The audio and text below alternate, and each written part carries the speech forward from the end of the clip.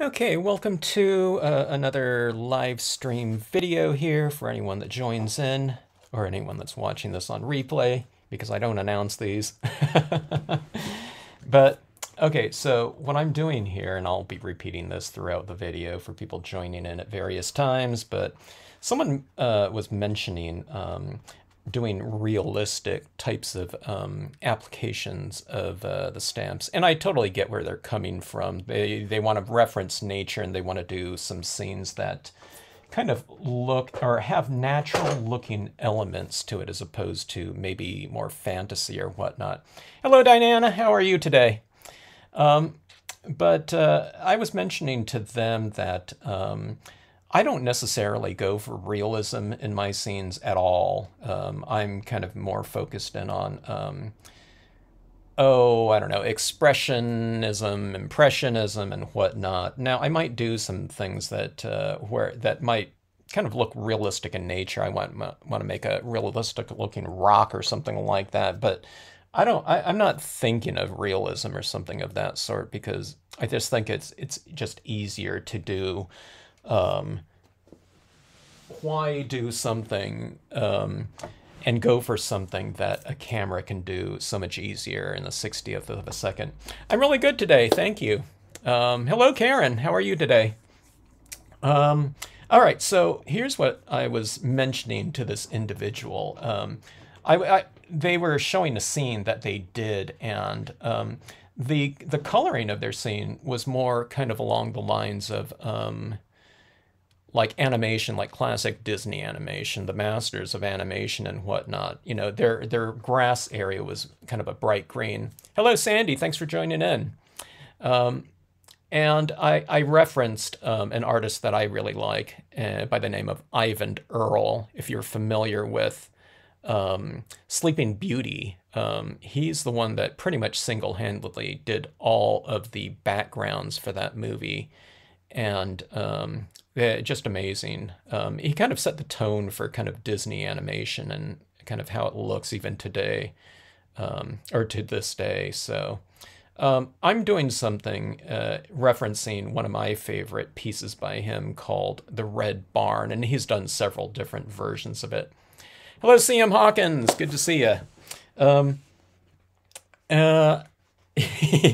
now that coupled with the someone, I don't know, maybe it was one of you that mentioned the slimline card or reminded me of a slimline mirror card. So I have formatted a slimline mirror card here. Okay, now this is going to be easy enough to do. There's just more space on this. This is a half sheet right here, so I just formatted my half sheet. I folded this down the middle. This is a piece of silk, which is a semi-gloss cardstock, okay? But the semi-gloss, it's dull, okay? It's not shiny at all. It's much closer to a matte. And I've just already pre-positioned my silver cardstock down below. Karen can't sleep. I'll put her to sleep instantly here. I'll have you sleeping in no time, Karen. Just keep listening to me, watching the vid. Yeah. Let's see, what is that? 6, so that's 7 out, wait, 6, 7, 8, 9. You're 9 hours difference from me, so what country is that again? All right, so slimline format here. All right, now I'm doing this is going to be a really choppy video, I believe, because I don't, if I've done this scene before, it's been a long time, or even kind of close to it. Hello, Sherry. Well, you don't have to give me some slack, but just a warning ahead of time, okay? I'm trying to conceive of how I'm going to put this one together. Okay, so here's my theory. Okay, now, I don't have it all worked out, but just in general, this is going to be this red barn, okay? Sitting amongst this, again, this is a half-page scene right here. There's going to be a little bit of horizon line. It's going to be in the snow, I think. I see, I don't even know that for sure. And there's going to be a horizon line in here, okay? And then I'm going to have some really dark trees here in the foreground, okay? I think that will be, and again, this is kind of in the spirit of that Eyvind Earle painting. Okay, I'll put the name of the person right down here. Hello, Sandy. I already said that, Sandy. Okay, I'm just reading that right there. Again. Okay, Eyvind Earle. Reference. Well, we'll try to keep you up, but not too long, though. If that's past your normal bedtime, Karen. Okay, so I don't know. You can kind of get the idea here. Dark trees. Okay, nice and bold in the foreground. Okay, nice red barn in the snow.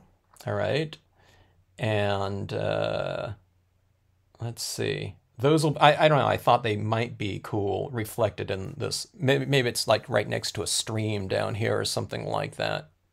Okay, but anyways, that being said, if you ever check out some stuff by Eyvind Earle, it's really awesome stuff. And different too, you know. So a lot of people, when they think of scenes or something like that, a lot of times they're thinking about photographs, and I totally get it. You know, landscape photography and everything like that is really cool. But again, there's all kinds of different landscapes that you can do and different styles. I think some of the most amazing artwork these days is done in the realms of advertising, animation. You know, all those Disney films.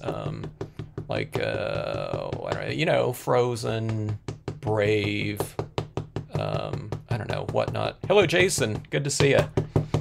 I don't know, even like a Maleficent, that wasn't animation, but a lot of graphics in that one. Just amazing, evocative environments. So look to those types of things in terms of inspiration, as well as like your classic landscape painters. These days you can look up all this stuff online. The Hudson River School of Landscape Painting is one of my favorite kind of genres of painting.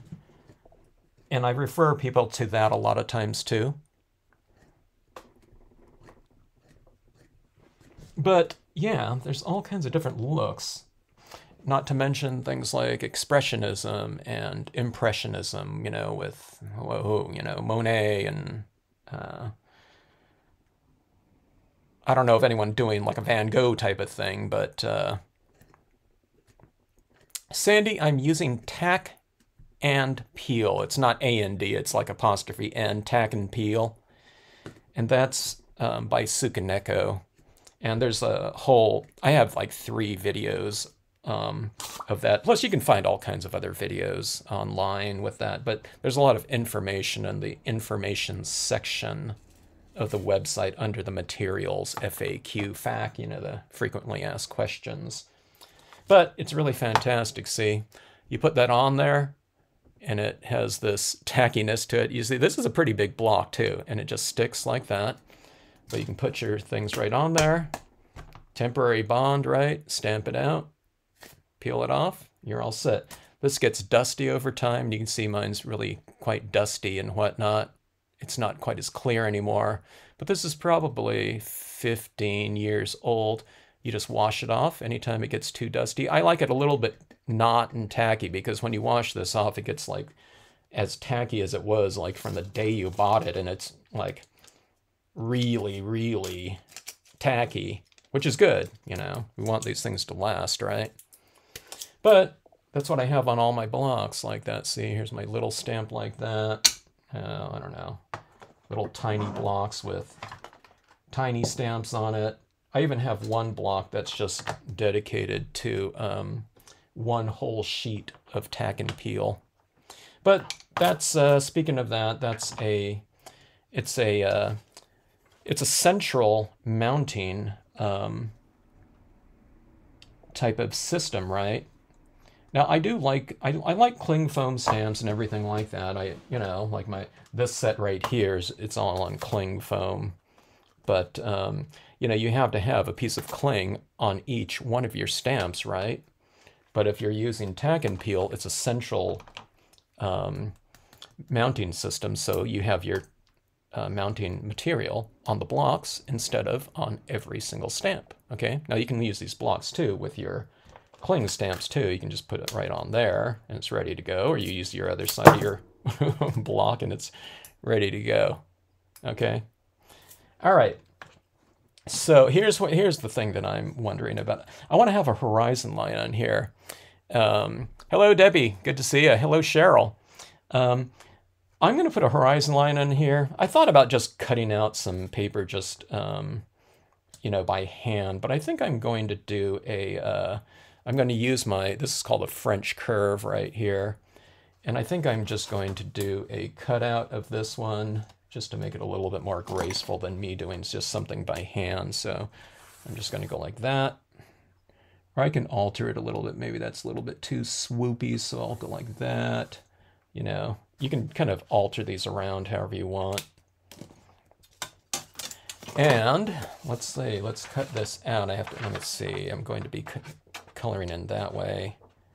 So I'm not going to, this doesn't have to be perfectly straight, but this is here's my snow template, you know?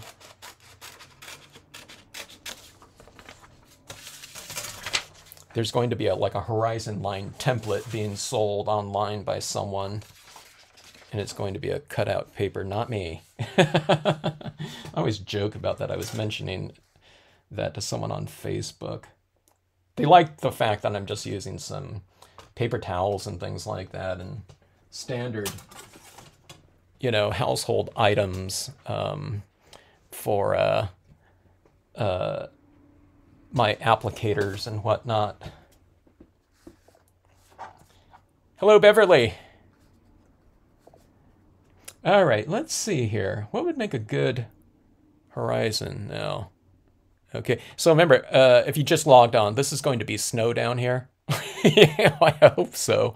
I don't do this a lot, so I'm going to have to, you know, I usually try to blend things in really well, right? Well, this is kind of like not blending it in. And, you know, we'll see what that looks like. It's kind of going for a little bit more of a, like a graphic statement or something, you know. Okay. I love the French curves, Jason. I bought, when I was a student, I bought every French curve there was. There's not a whole lot out there on the market. I mean, if I have 10 of them, that was all that I could find back then, and they were using them a lot more back then. Well, I don't know. Maybe there's whole kits of them these days for a couple bucks, but that was the largest one that I ever found. Okay, so I'm conditioning my applicator, my high-tech applicator like this, okay?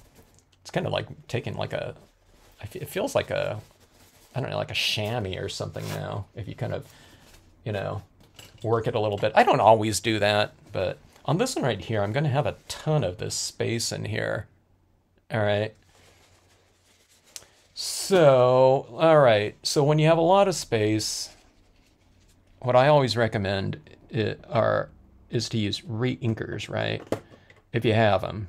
And if you don't have them, if you're doing a lot of toning and that type of thing, you know, I definitely recommend it in your lighter values. Your lighter values tend to be your base coats, and those get the most amount of coverage. Okay, so you don't need to get like rinkers, you know, like for every color in your whatever repertoire of you know, inks, supplies, etc. But I'm looking for my oh, here we go. That's what I need right there. The summer sky. Here's summer sky in London fog with memento. Okay. All right. So I'm going to start this off really light. You know, better start. In my opinion, it's better to start light because you don't make as big of a commitment to a certain tone. You can kind of see if you like it, and then you can always go darker. It's like adding salt to food. You can always add more, right? Okay, so That doesn't look really light, but Summer Sky is pretty light. All right. You can even mix and match. You know, you can go Summer Sky, go London Fog. If I'm going to use them both, you know, I don't know, you can mix them. I never do that, but, you know, I just thought, oh, we probably could do that. All right, so let's find a good kind of line for this. All right, so I'm going to have my trees like right in here. So let's go high enough in the background, like about like so. I'm trying to think of the way my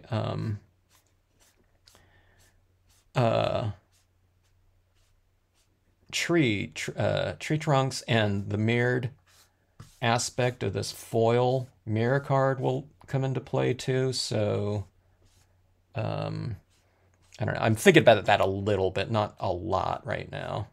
I don't know if it'll affect, you know, what I'm doing here too much, but, you know, I don't know, it's something like that. Okay, that's going to be the snow. Hello, Penne. Is that, I don't know how you pronounce your name. Good, thanks for all the comments too.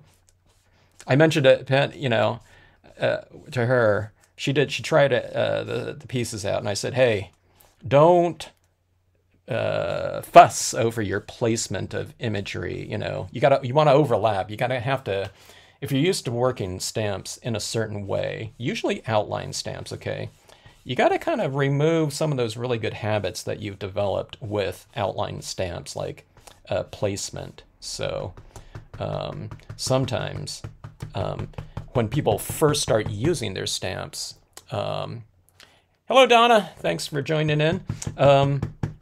Yeah, you have to get rid of that kind of notion of stamp placement.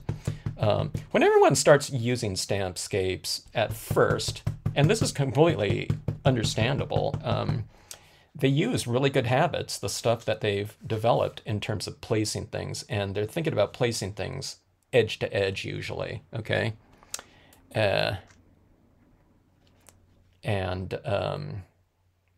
Penny, got it. You don't want to approach the designs like they're like a puzzles or something like that, like you do with, you know, outline designs. You don't want to have a bunch of these outlines everywhere showing. So with these, you want to overlap them 1/4 inch or so, 1/2 inch, if not more. You know, some of the larger stamps, you're going a good 1 inch overlap, like sky figures or something of that sort. Hello, Not Afraid of Color. Good to see you. Hello, Roxanne. Roxanne saw my first video. You mean my first ever video?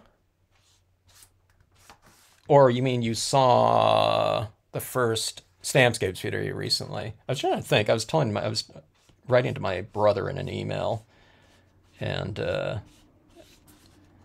we were talking about kind of the first videos that I did. I was just talking about it last night. I was looking to see, I was trying to think of when my first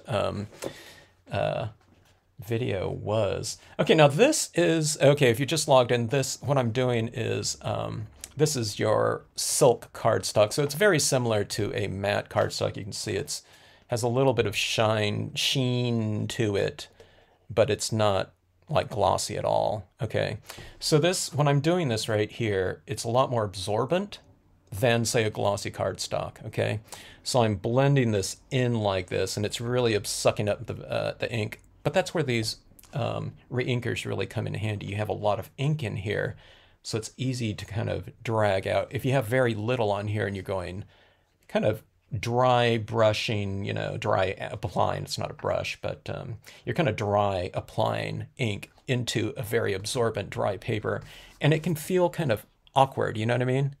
But now see, this is getting fairly saturated with ink, all right? And the surface and pulp of the paper becomes a little bit wet, and that's the thing that makes it easier to blend in your colors. I might have to keep going back in and adding more of this, you know, your lighter colors. And as a matter of fact, now see how this is all colored in like that. I think I'm going to leave some areas a little bit kind of streaky like that. But let me go back in and just add a little bit more of this. summer sky, okay? And again, this just because this is fairly large, okay?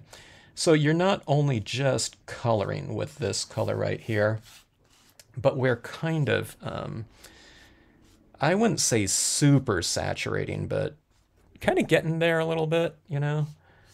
And that's going to be the thing that allows me to apply the other colors to come much more smoothly, gracefully. Let me see if I can show you this right here too.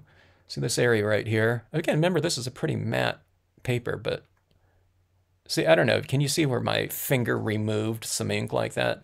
That gives you the idea of how much ink, see that right there? How much ink is kind of just floating on the surface like that, okay? Hello, Donna. Okay. So, okay, so that being said, when you have floating ink on there, that's like floating moisture.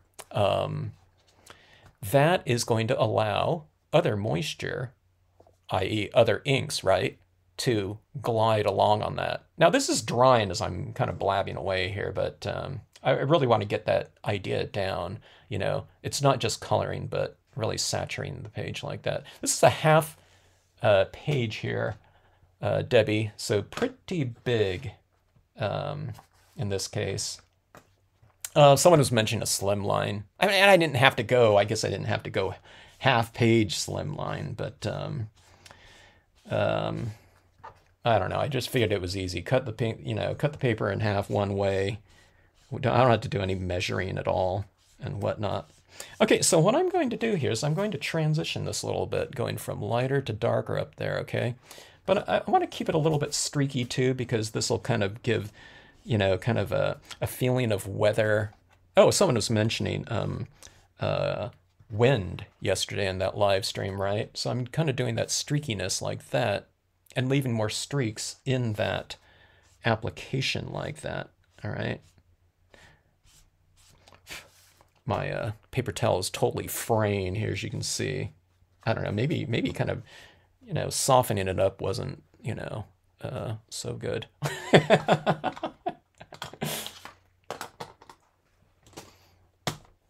It's all crumbly on there, but you know, what do? We just wipe it off, right? I should keep this, right, as my snow horizon template.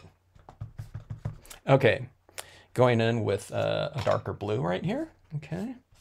If you've just logged on or any time within the last 15 minutes, actually, what I'm doing is I'm going to create this scene like this with some really bold tree trunks in here, a la the artist named Eyvind Earle, kind of in that spirit of a couple of things. But we're going to couple that with this mirror construction, okay? I'm not going to do mirror cards for the rest of my life or anything like that on every scene, but, you know, when I get doing things like that, sometimes I kind of get hooked into it and, you know, I get obsessed for a couple days with a certain new, or just, I don't know, returning look, kind of experimenting, you know. When I see something different, I get really excited about it. And, you know, I don't know, for like a couple days, it's like total kind of immersion in that, I don't know, whatever technique or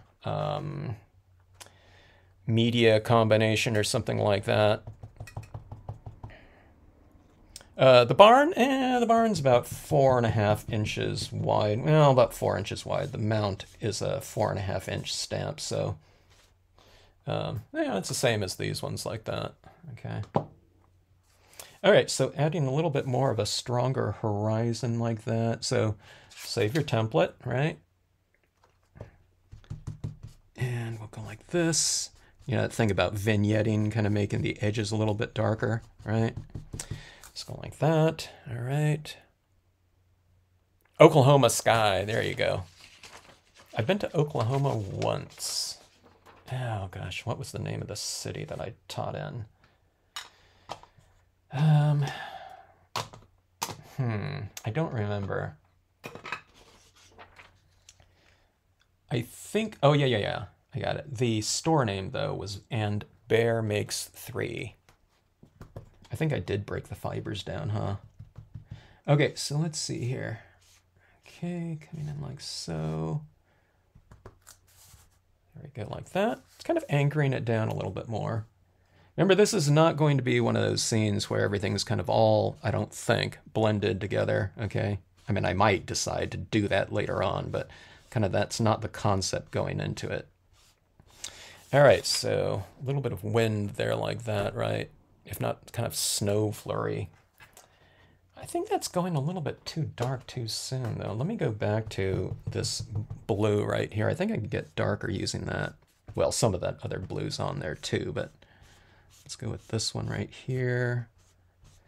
I might kind of mellow this out a little bit with the white pigment ink after, though, if I get too sloppy with this. And I do get sloppy all the time, okay? Hello in Maine.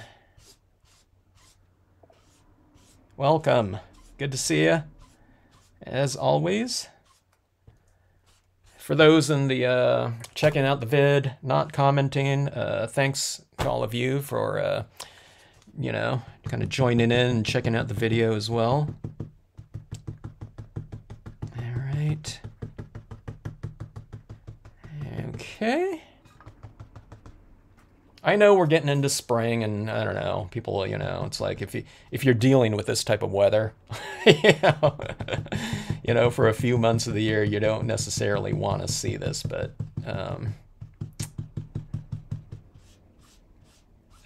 ideas for the, you know, future or whatnot.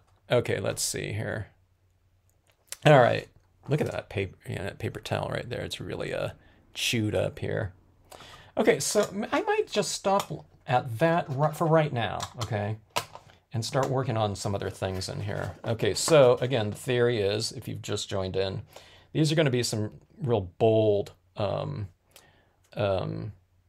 my other tree go? I lost my tree. Where'd the tree trunk trio go? Oh my gosh. Oh, okay, here we go. All right, so it's going to be something like this. There's going to be some trees in here stamped really boldly, okay? In here, like about like so. There's another one out here. And that's going to be, in theory, reflected down in this water. So we're going to make this into like this little creek side area down here. We'll put in some images down here, and we'll try to make that barn stand out as a nice bold statement, okay? But well, I don't know, we'll put some other things in the background here. Actually, okay, I forgot I was going to do that. Let's do that right now. Okay, so in my second workshop, one of the things that we do is we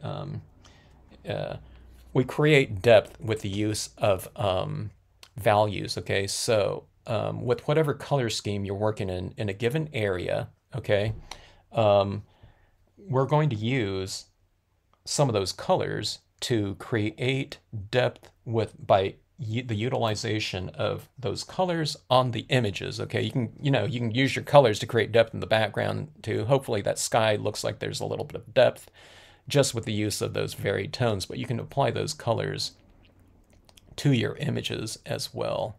Okay, now I don't want these this to stand out too much, okay? Because again, I want to keep things fairly simple because I don't want to have too many things going on for that reflection down below. It's like I said in the previous video, I think it's better if we kind of leave certain types of things kind of bare in anticipation of that reflection down in the water area. If it gets too busy up above on this scene, sometimes it just doesn't stand out, or it gets a little bit cluttered in that bottom area.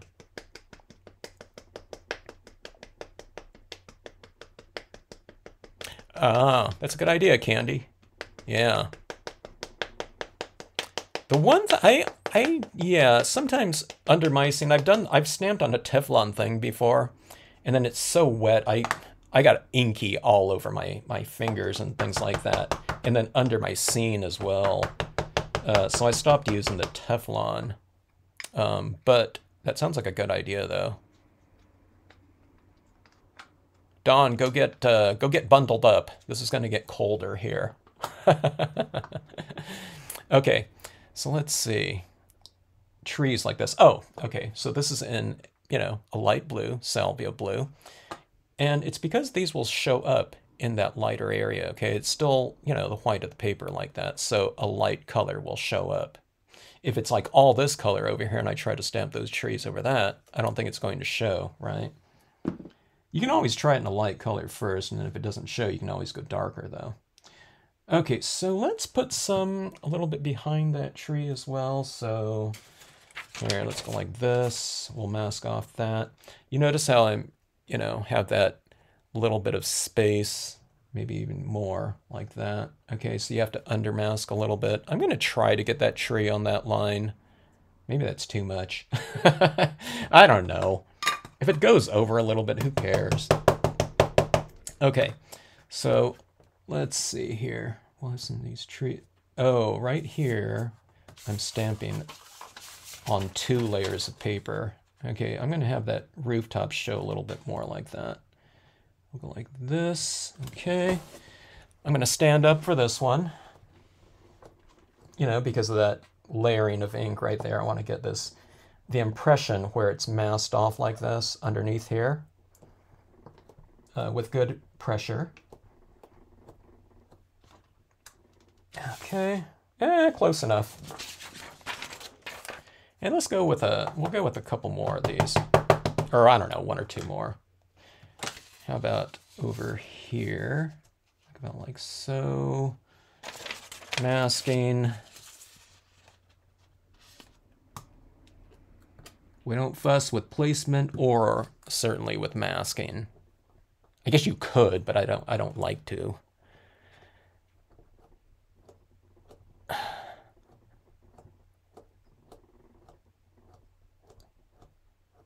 Yeah, send me some snow.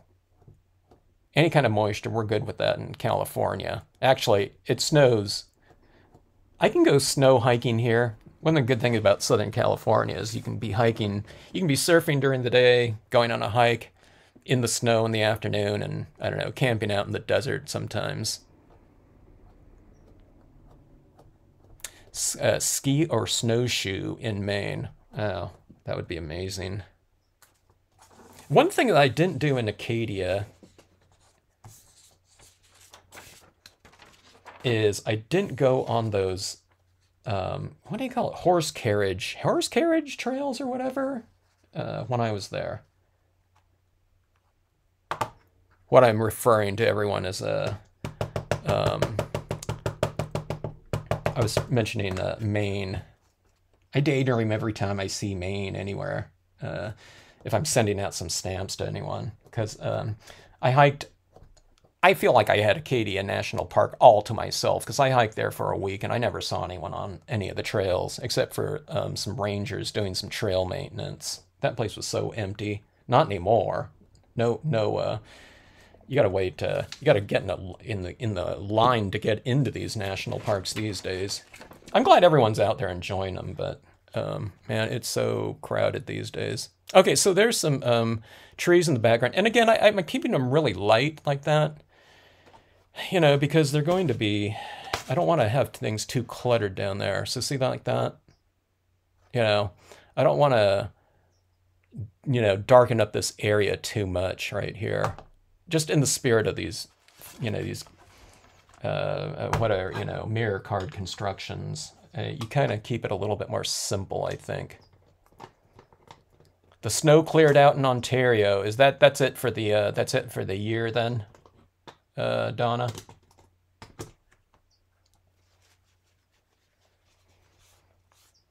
I checked the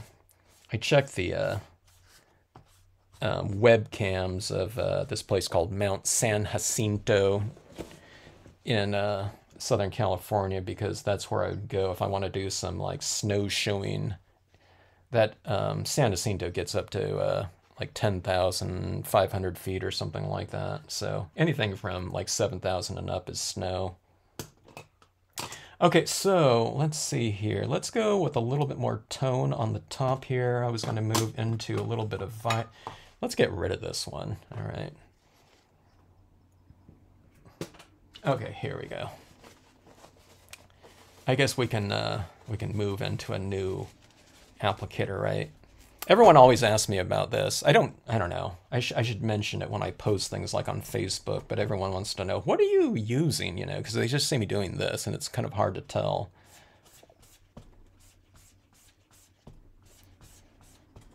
And my usual response is, you know, sometimes the best applicators are kind of the, you know, the most simple of, I don't know, items.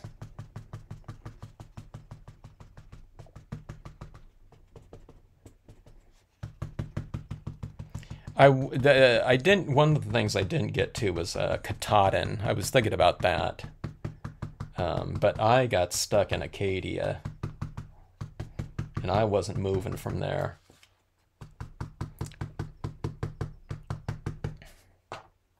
Okay. Let's see. That doesn't even show up there, I know. That was deep lilac. So anytime you're applying some colors that are lighter than the ones that are already have been applied, sometimes you can't see anything. This is not a dry pad, though. Let me see if you can see that a little bit. Yeah. All right, folks, I haven't done this kind of technique in a long time, so it's taken me a little bit longer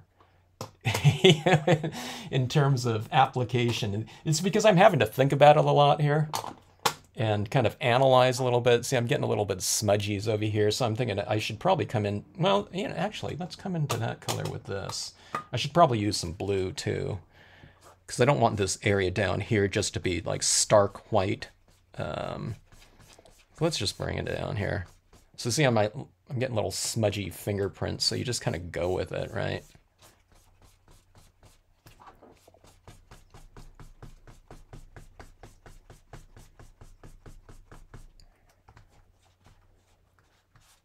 Oh yeah, Victorville. You were camping by Victorville's probably up at about 4,000 feet, I'm guessing, yeah. Victorville is in California, and it's like if people in Southern California are driving like from here to Las Vegas, you would go through Victorville. I'm telling that to everyone here, you know, that doesn't know Victorville.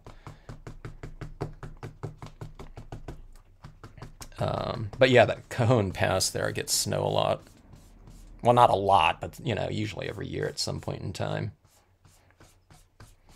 All right, let's see. Okay, so just kind of framing this off a little bit. This will be needed, I think, underneath that barn too. Should we do it right now?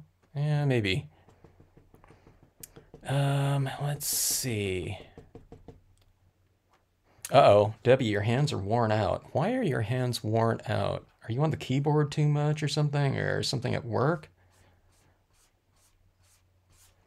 One of the things that I'm always doing, and I'm always kind of, I don't know if I'm preaching it, but I'm always mentioning with something like this, you always want to keep it in the direction at which you are applying it. Yeah, that's correct, the high desert. It's usually about 4,000 feet. That's kind of the elevation of a lot of the deserts here in California, Southern California, Mojave Desert and Joshua Tree. Not really Death Valley. Some areas of Death Valley, yeah, but let's see. Anza Borrego, they're all about 4,000 feet in general. Okay, so I'm adding this in here. I don't want to get rid of all my snow, okay? I just want to have some shading in here. That barn is going to have to be addressed, okay? Of course. But let's go like that. All right. I think the pale, what was this again? Pale, deep lilac, okay? That's looking pretty decent. It's looking a little bit kind of unrelated to the rest of the area though. So let's go back in with some summer sky, and we'll add that summer sky in, you know, in conjunction with the, I keep forgetting the name of that one. What is that one again? Deep lilac, all these color names from these different companies. Okay, so summer sky. If you just logged on or you haven't seen me do this before, it's just easier to apply re-inker inks a lot of times if you're getting a lot of coverage, okay? And let's see, let's go like this. And yeah, a little bit more of a kind of continuity between the lilac and that blue. Doesn't have to be a lot of continuity, but some is usually better than none. Okay. I'll give a little bit of a kind of a base to this so that when this transitions into the foil part down below,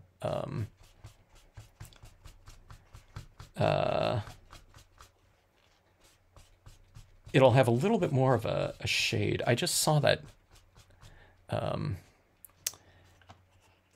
Salton Sea comment there, and where did that go? I don't know if that would be a good idea. Oh, yeah, not afraid of color. You mentioned that. It's so dusty and windy there, and it's like everyone's like all the kids in that area are getting like have like a high degree of like I think it was asthma or something like that. I love the area though, but I just don't know about the health aspect of it. Okay, so adding that in, see how that's kind of coming around? It's kind of getting a little bit of a glow though, isn't it? It's kind of analogous colors. When you put analogous colors next to each other, it creates a little bit of a color glow.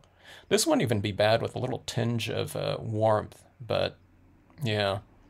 50 years of office work and crafting. Got it. We got to undo that, undo your, your things, work in a nice kind of ergonomic method. I would miss Maine too. I miss Maine from just visiting it. I love California. I love the deserts and everything like that and the variety, but and I don't know if I can handle Maine in the winter time like you guys. You guys are tough. But my gosh, that Maine in the fall is spectacular. I love fall and the Sierras out here too and everything like that, but yeah. Okay, so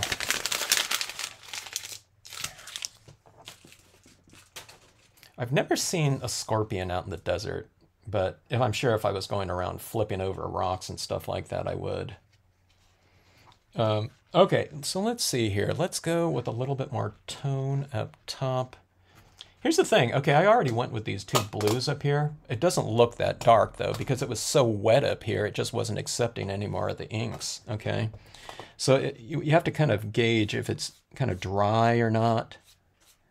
If it's too dry, I don't I don't want to torture you guys and have to go back with yet another kind of application of that lightest of blue again. But sometimes you might if it's and again, this is on a matte piece of paper, so it's my colors, my inks aren't going as far as they would on a matte piece of glossy, because the glossy wouldn't be quite as absorbent. Okay, so adding in like so. It's giving a little bit more of a horizon, kind of framing maybe like that. Okay. Hello, Froggy Fresh. Good to see you.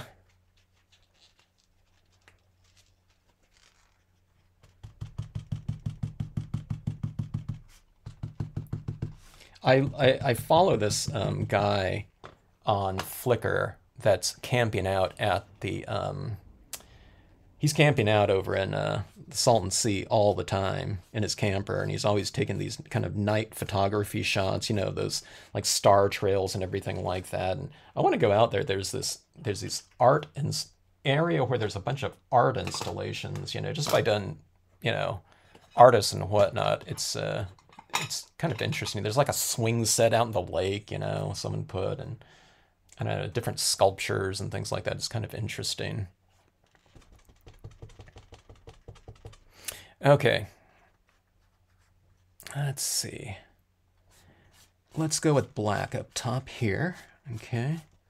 It's not really going to be black though. It's just a light shade of gray, okay, because I'm applying it in kind of this streaky kind of dry brush type of application. All right.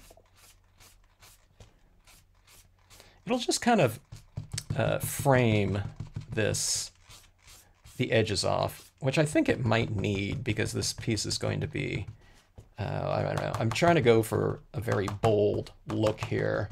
And again, if you've just joined in, it's this artist named Eyvind Earle, which I'm not channeling, you know, he's a master artist and whatnot, but kind of in the spirit of one of his kind of series of prints called The Red Barn. Okay, let's see. Candy had a scorpion crawl in bed with her. My gosh. Wow. That is scary. Sometimes people, like kids in classes or something like that, go out to the deserts and they're doing research and they take a black light out there and spot scorpions. It's kind of interesting. Seeing them kind of glow like that. I don't know what it is. I don't know, it doesn't seem like a scorpion would have this kind of phosphorescent kind of quality to them, but they seem to. All right, so I'm going to do this red barn. Now this is going to stand out like super, super bold and unrelated, okay? That's what I'm not used to doing most of the time, or really hardly ever. I've tried it before. I've referenced that piece and that barn series. Okay, I have a peach Bellini. Anyone remember the Adirondack Lights line of colors from Ranger? It was called Seashells, and then it turned into Adirondack Lights, okay? And they're very light tones here, okay? They're shadow stamping inks, basically, which no one used, except for me, you know, to give my base layers of color, all right? And that, you know, like I said, it was called Seashells, and no one was buying seashells at all, so they retermed them, or whatever you call it. They marketed it differently because Adirondacks are so popular, but these colors are so light you can barely see them, okay? But this will be a good base color for my barn, I think. Okay, so let's see here. No scorpions in Canada, too cold for that. Let's see. Okay, I'm gonna do a little bit of masking off here. I don't want this, you know, red up in the sky or something like that, so let's just start toning in like this. Now, even this isn't red, but it's a good base color to start off with, okay? All right, so adding in, I'm going to be careful about my perimeters, you know, where I would go into the white of the snow with this. I mean, you can go in with a little bit, but I wouldn't go into a lot. In doing this scene, at least, okay? But this is, see, this is my base layer. So instead of going in with like a brick red or something like that, you start off with something kind of lighter like this in the same kind of color family of it. And then you can progress, you know, incrementally get darker with whatever media you want, okay? All right. Actually, I'm adding that in. I was thinking maybe I'll go with like snow on the top of this. I don't know. Maybe I will. I shouldn't have colored it then. But that's where the white pigment ink comes in, right? You can, you know, you can alter things around with that. Okay, so that's my peach Bellini. A lighter version of red is pink, right? So we're going to go with that too. Okay. I used to go, you know, I used to go hiking in the deserts at all times, and people used to ask me about snakes. And you know, I saw snakes out there maybe like 3 times in like, I don't know, 100 trips out there. But in like the foothills, where there's a lot more grass and stuff, I used to go hiking after work, after I get done from work a lot. And during certain times of year, at least in this one season, I saw, there was a rattlesnake on every single hike that I went out there on, like for weeks. And one time there were 2 of them mating, doing this kind of like rattlesnake dance. It was interesting. They kept intertwining and untwining and intertwining, you know. Never seen anything like that live. I don't think I even saw a video of it before. It was kind of interesting. Okay, I can barely, this pink isn't doing anything. I think because it's a little bit dry, okay? So, we'll just keep trying here. It's a little tinge of it, barely. But again, it's a really safe color to start off with because it's barely showing there in that red tinge, right? Okay, let's see.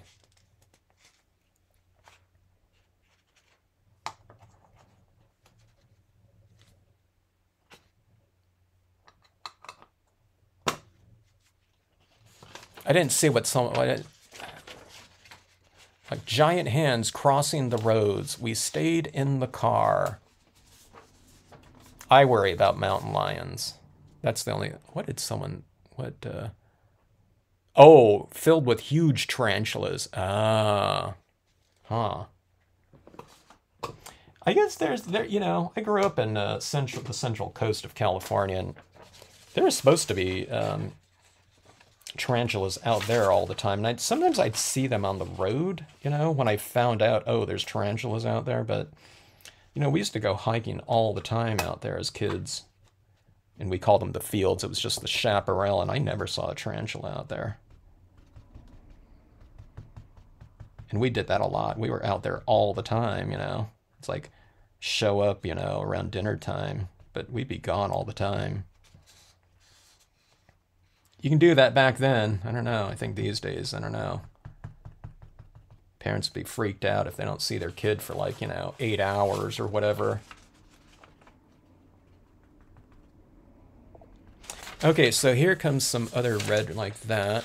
I'm kind of building it up, so hopefully we get some good tones out of that. Yeah, mountain lions, though, that's what I worry about. I didn't used to worry about it, but then on a couple of the different hikes that I used to go on in Southern California, well, one of them, there was like a mountain lion attack on these mountain bikers that were out there. There was one gal getting dragged out into the trees with her friend throwing rocks at this mountain lion. And then when the trackers came out, they found out about this. There's some trackers that came out, and they, in looking for that mountain lion, and it's a really big popular hike in Southern California. Whiting Ranch, it was called.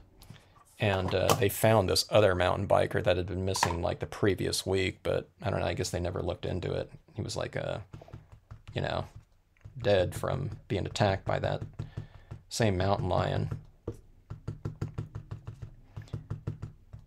Oh, and then going out to Joshua Tree. One time, I found this really cool water source out in Joshua Tree in this area that just no one ever hikes to. And I took my friends like 2 weeks later, and there were 2 sets of freshly killed bighorn sheep horns right next to the water. I'm thinking this is like a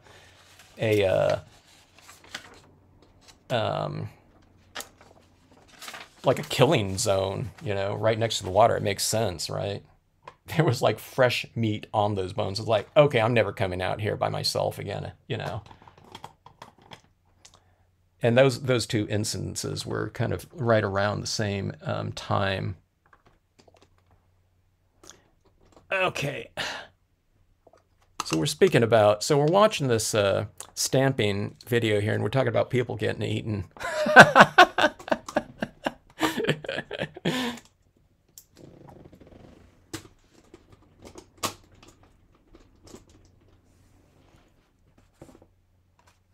I guess it is part of nature, huh?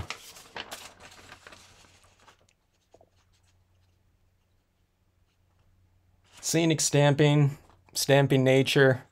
We're talking about like tarantulas migrating, but I love it though, you know.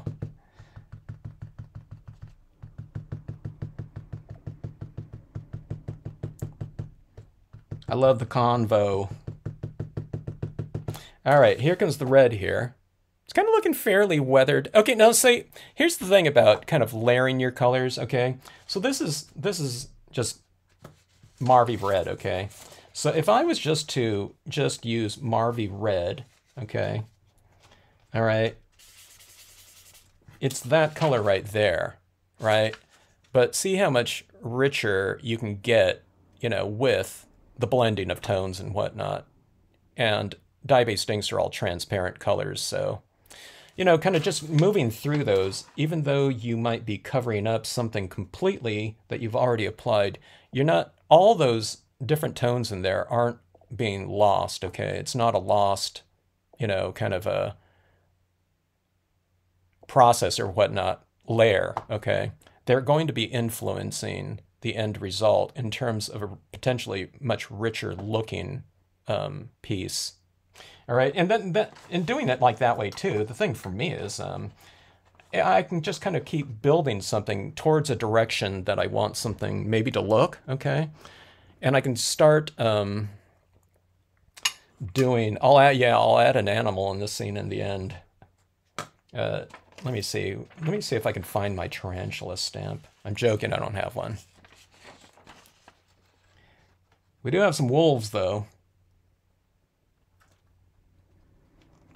Okay, let's go with this kind of real red. Okay, so if you're going with something that's really a lot, or quite a bit darker, brighter, etc., use a much lighter version of it so you can just apply, I don't know, whatever, a 5% version of it and see if you like it. Oh, that's funny, Candy. I watch these YouTube videos of like, I don't know, kind of bear, mother cub and, enjoying someone's pool or something like that. Or, so, they're on the back porch.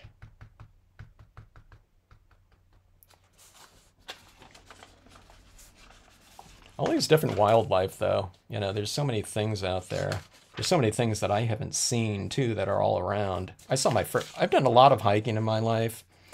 And I only saw my first bobcat, I don't know, it was probably about 10 years ago or something like that. Never saw one in the desert anywhere.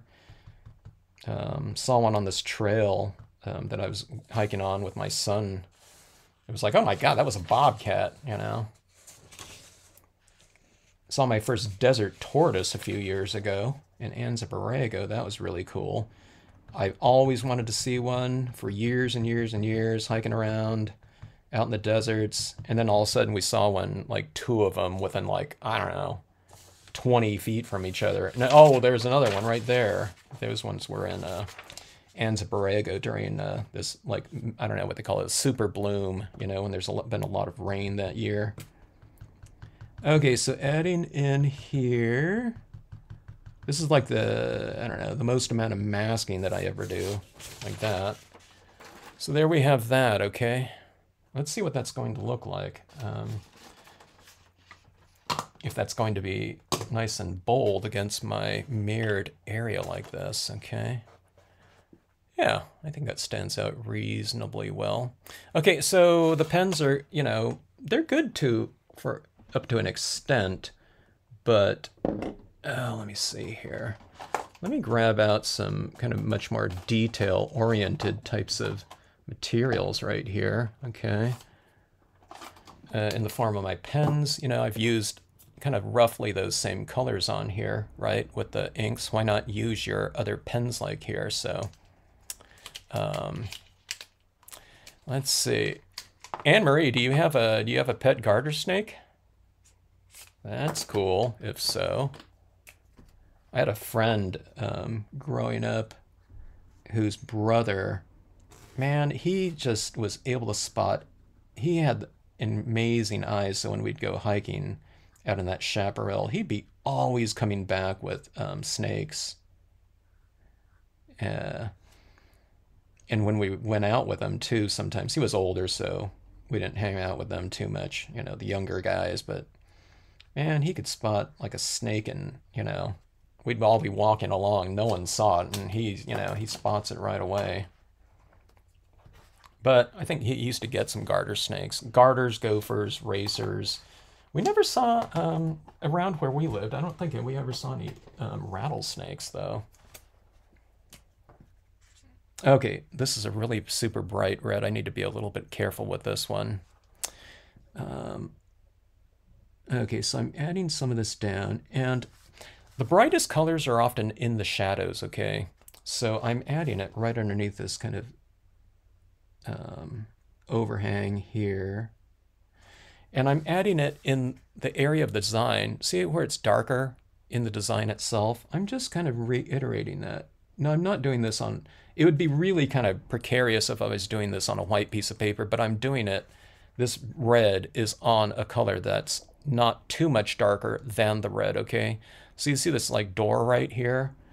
I can kind of come in here like that and add that little extra red in there, like so. It doesn't look good like that, but what you do is you just go in with a lighter tone. Again, pink is kind of the lighter version of red, right?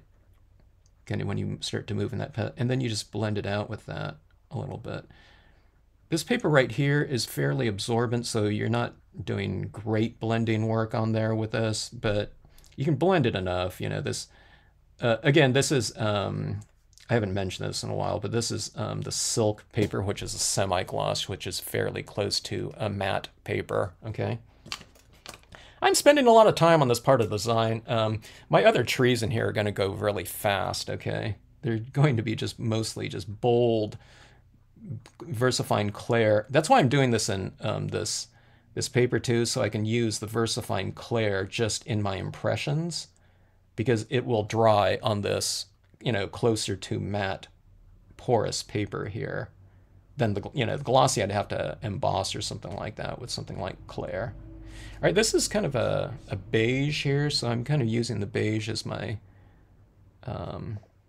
blending tool. You know, get in here with some colored pencils, that would be good too. Okay, let me see, let me blend that out.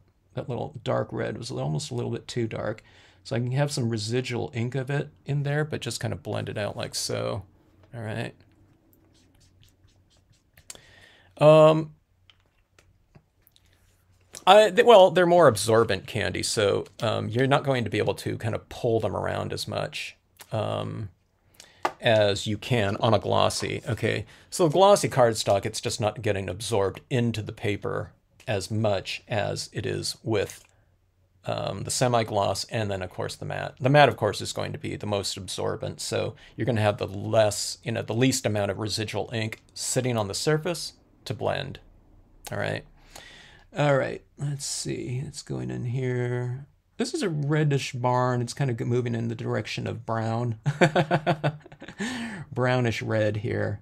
Okay. Now, speaking of that, as I put my finger across there, look at that. I'm picking up all that red on there, and I'm getting real smudgy around here. So I need to be careful about that. Luckily, we have the white pigment ink, and I'm going to be stamping over this anyway with my bold applications of the tree trunks, though, so not to worry. That, you know, this is the type of stuff that panics people, okay? You know, but like I always say, in scenic stamping, just cover it up, okay? Now, I'd rather it not be there, of course, but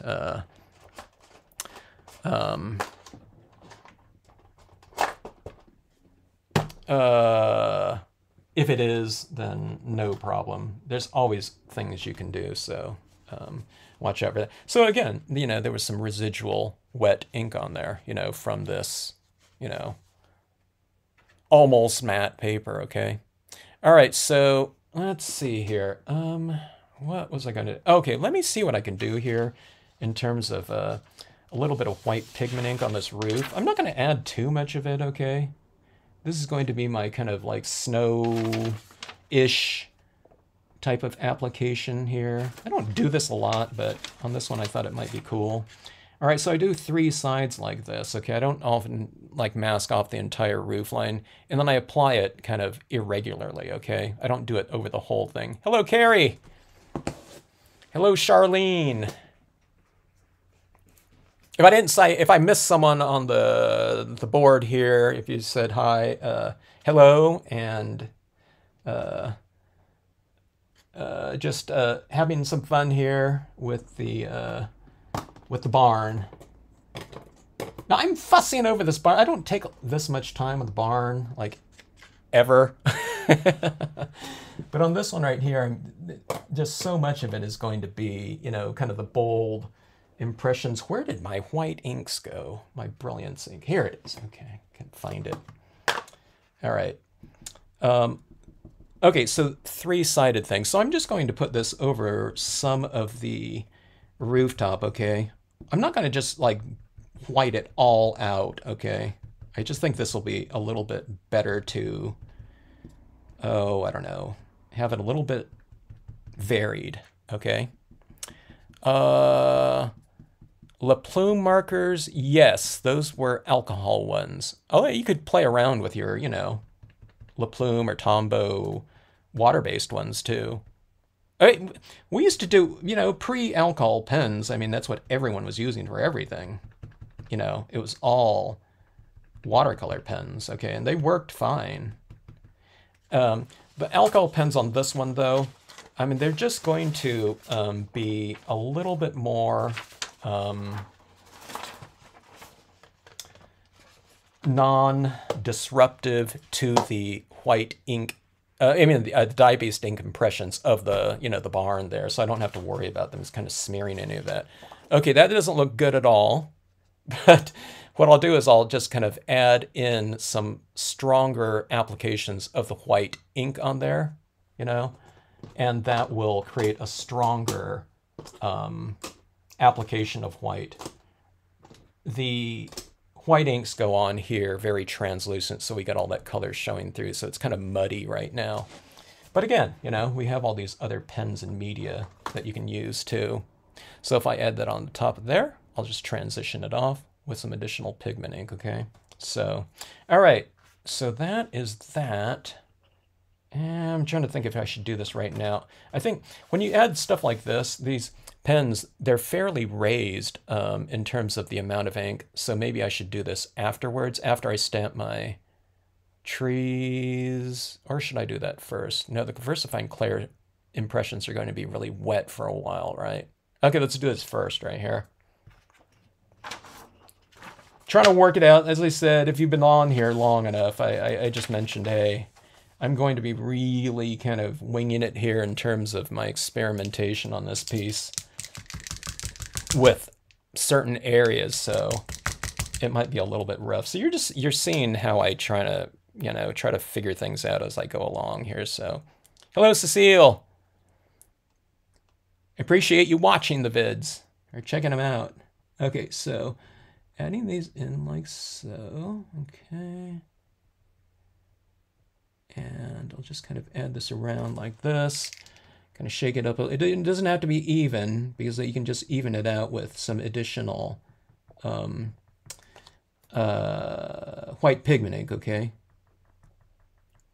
The white pigment ink for me, it's like my, I don't know, media savior. When it comes to many, many scenes, believe it, you know, believe it or not, okay? That's why these days I try to really point things out to people while I'm working on them. Notice how ugly it looks right now, you know? And I'll show you, you know, basically how it comes together in the end result, okay? Okay, here we go. Okay, I need a little bit more ink on this one. Hello, Jen. Good to see you here. Okay, I need, let's see, let's go with a little bit more ink here. Okay. One of my white ink pads is a lot juicier than the other one. Okay. I keep one fairly dry, and the other one is, I don't know, I guess reasonably wet. But also I keep one for my cotton ball, but I'm using my non-cotton ball one here. Okay. All right, that looks a little bit better. I need it a little bit more opaque, okay? All right, so there is that application. I'm getting completely messy around on my desk right here. But let's go in here and, okay. A really rough transition, right, from snow to barn, okay? I kind of want it that way, though, you know, because I want this barn to be reasonably, I don't know, whatever, striking. Okay, let's go in and let's get rid of some of those smudgies a little bit. I'm not trying to get rid of them all, but just kind of obscure them a little bit. Okay, so I'm taking some of this and I'm putting a little bit of this white pigment ink into this area right here, okay? Just to transition that barn a little bit more gracefully into the surrounding area, okay? Like that. See that? I mean, it was really harsh down there, but you put a little bit in there. Same thing with over here. I'm working it from the bottom up, okay?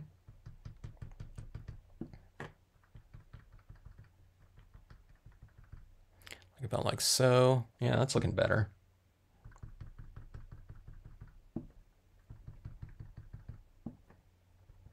And as you move up, you kind of use a lighter tap, so you're going a little bit thicker and stronger, and then you transition it off like that, okay?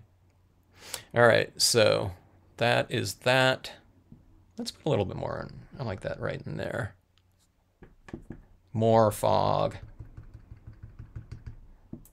And two, I mean, if you want some of that, you know, back up against those trees in the background, you can do some of that as well. It's going to be subtle because it's a very light white against a light blue, okay? If those background trees were darker, then, you know, it'd stand out more. But the contrast is very minimal, so, you know, it doesn't make for a big change there. Okay, so...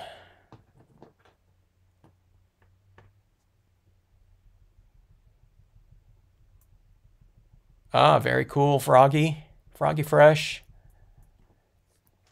Okay, let's see.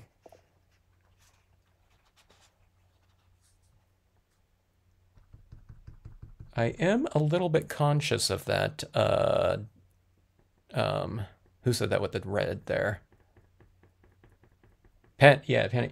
I am a little bit conscious of that, but the red is largely dry now, okay? So I don't think it's a little bit sticky, but you can't even tell. My fingers are all kind of gummed up anyway. One of the things I learned with pigment inks, or not pigment ink, but the what's that ink that's in between a dye and a pigment ink? The hybrid inks, okay? And I learned this from Moon and the Maker, that makes those hybrid inks, that sent me out some. They have the Moonlight Duos, which have white ink, and then they have the colored ink, and you're supposed to mix them together. But then to just, you know, clean up the white pad again, all you do is just scrape it out and it's like white again. It's really amazing. In terms of the revelation, I thought it would have totally polluted it, but, you know, they make it where, you know, those things are in combination with one another, so you can get that kind of varied look to any of the inks. So it's the hybrid ink on one side and just pure white pigment ink on the other. It's like a dual pad. It's kind of cool. Okay, so there we go. It's looking foggier and foggier like that. And see, I'm kind of obscuring my little smudgy fingerprints all over the place like that. Okay, now this is going to look really, really bold when I put in those VersaFine Clair impressions. It's a kind of a strange notion to do that over the top of this, but let's do it anyway.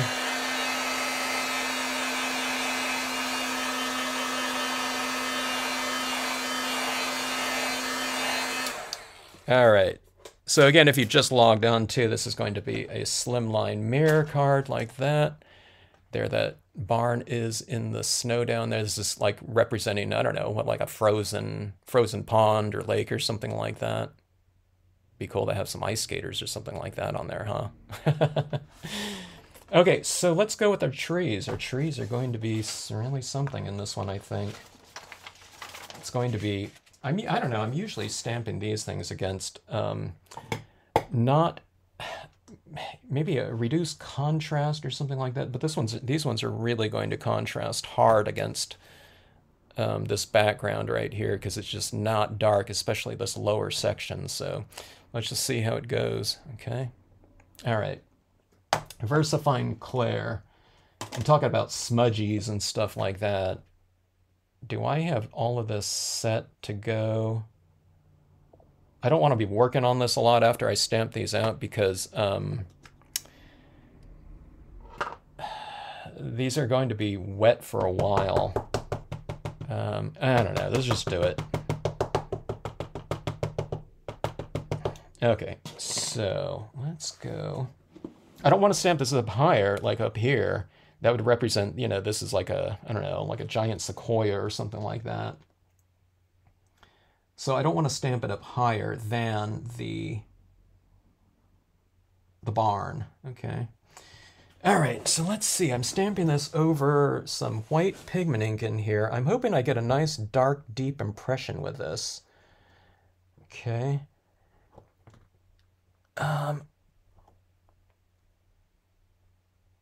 Yeah, ice fishing would be cool. Has anyone ever done ice fishing here?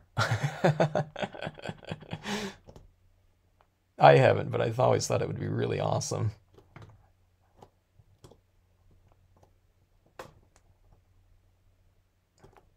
Holding this down because I just don't know, you know, how this is going to print over the top of the white pigment ink that I've already applied. And the white pigment ink probably is not completely dry, even though I heat set it. So I'm just kind of holding it a little bit longer. Yeah, okay, that's fine.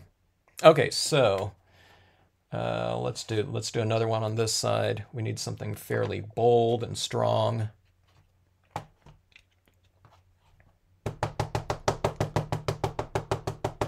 Don says, I have, of course. So does everyone in Maine, you know, do you do ice fishing? You got a long winter out there, huh?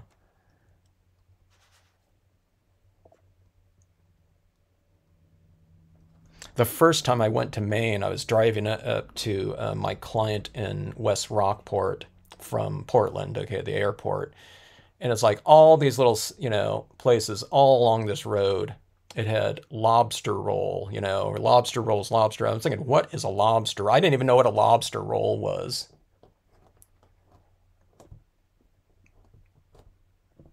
But then someone made one for me when I was at this one store. And yeah, awesome.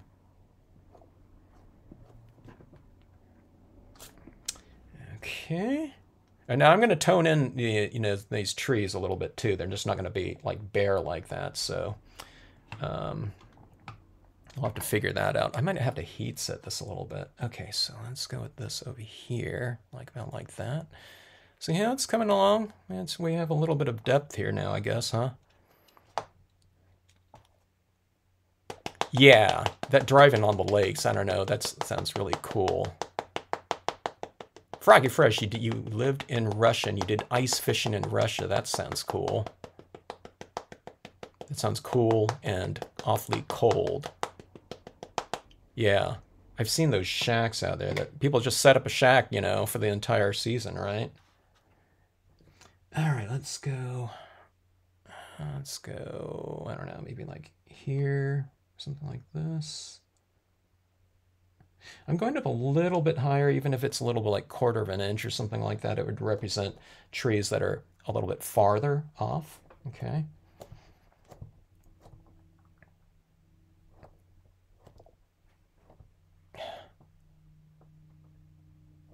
My client, Penn Ventures in Maine, took me out. You know, you got someone from out of town. They're taking you out to, you know, lobster dinner, and they, you know, you go into a restaurant and it's you pay for you order it by, you know, whatever size lobster you want. And they explained it, well, you know, if you're going to get like 1.5 pounds or something, you might as well just get the 2 pounds because there's a certain amount of it's just going to be the shell anyway. So I was like, okay, you know, I'll just do whatever you say. And it was so much lobster. I was so stuffed. And it was awesome, but I was getting really stuffed with everything. And I still had that claw left. I remember looking at that claw thinking, man, I don't know if I'm going to make it. I don't want to wimp out, though. So I did eat it. And like I said, it was good, but man, that was a big meal. I don't remember what size I thought it was I don't know, like 2 pounds or something like that. That's not an insignificant amount of lobster meat, even after the shell. Wow, that is something. Did you catch anything? That's what I want to know, Froggy Fresh.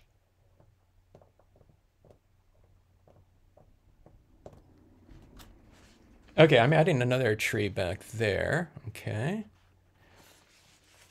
All right, so we got those in there. We're going to have to anchor them down with a little bit of tone, though. Okay. So let's see what this is looking like at this point in time with our reflections. That's going to be the big payoff here, you know, right? Look at that. That is pretty insane. I'm telling you, you get 2 scenes for the price of 1, you know, when you're doing these mirror cards. Even if you don't do anything in the bottom part, I mean, you don't have to. I mean, that would look good as is. I think I'm going to put some stuff down there, but, you know, I don't know. And I think it looks pretty awesome as is like that.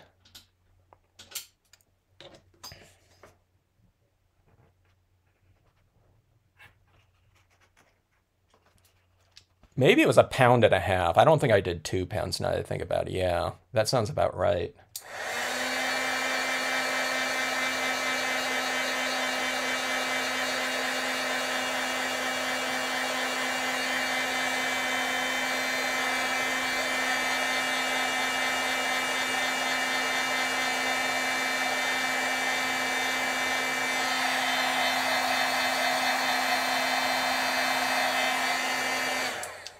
Okay, this might have to be a 2-part piece because I did those in the VersaFine Clair and I don't think I can color them right now because as I'm heat setting this, those are not drying immediately. Oh boy. I guess I could have embossed those, right? Clear emboss and then color them in, right? Huh. Should I do that? Maybe we should. But now I think I've dried it too much though. I don't think that embossing powder is going to stick to it. You know what this is right here? The dye-based inks are in the back, okay? So that kind of sealed it off a little bit, all right? The bottom part of these impressions are dry. I don't know if you can see that. See how shiny they're up top? And it's like less so down below, like that. Let me just see if I can color these in. I'll just test it. So this is an oil-based ink. So let me just use some, I don't know, let me just use the dyes on there and let me see if I can color it in without kind of smearing it around. I think it will smear around though, but let's just see if it won't smear too much, okay? Okay, so why not? Let's go in with a Memento blue. Now these are kind of winter tones, so I'm just gonna, you know, I'm not gonna do it in like, you know, brown or something like that. You could, but since this is already blue in the background with this one, you know, I don't know. Let's just start building up some tone. Let's see how it goes here. Okay. Okay, so I don't know. So far, so good, I guess. Yeah, it's not blending with it at all. No, it is. It's picking up a little bit. It's usually, if it's really bad, I would see it on my applicator like immediately. I don't know, maybe the heat setting did it, you know? I don't know. It's not obscuring the imagery, you know, that I can see. We might be in luck here.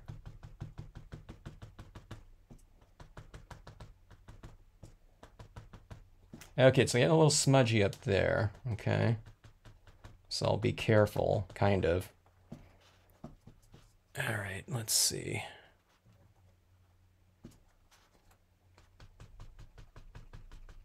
You like these trees, Penny? I use them all the time. They're really fantastic for framing composition very strongly, of course, you know. All right, let's see. Going over here like this. All right.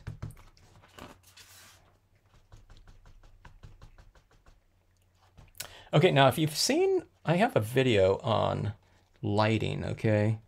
And there's a fun little trick you can do with objects like this, okay?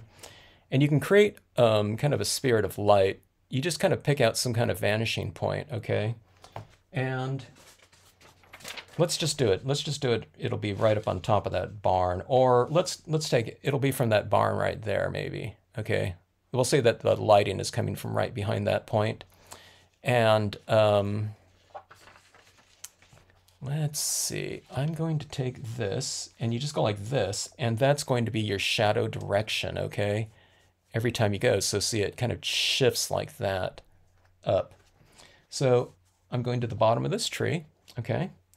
And I'm going to go like this to the base of that point of the tree, okay?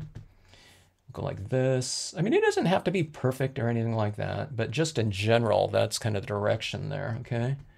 So go like this. Okay. And let's see, I have to come at from this side on the other part of the tree, like this.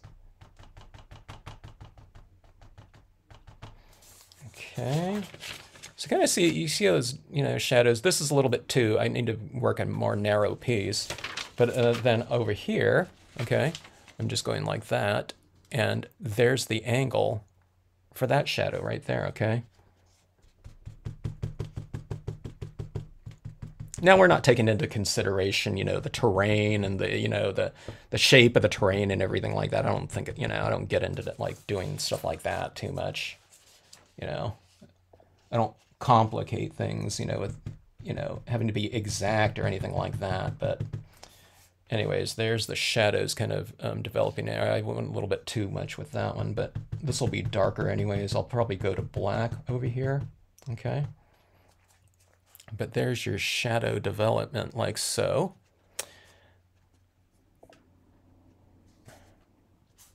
Thanks for binge. I noticed you did binge watch those videos, and thanks for the questions. Always good asking all those questions, you know. I always say ask questions if you don't, you know, if anything isn't obvious. Good night, Donna. Hello, Elizabeth.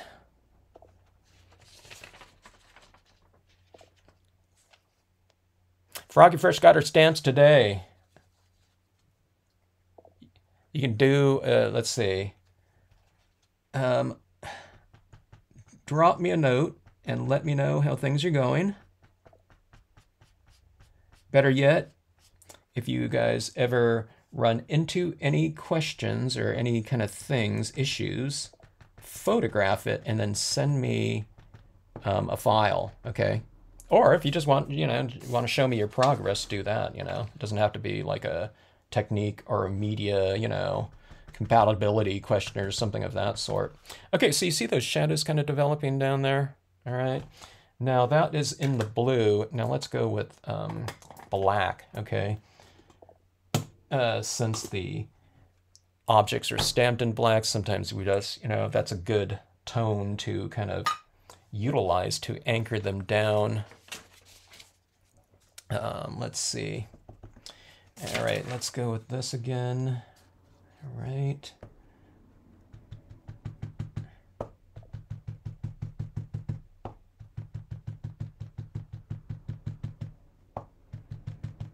I'll come up into the tree as well, okay? So I'm taking that shadow and just going right up into the tree like that, okay?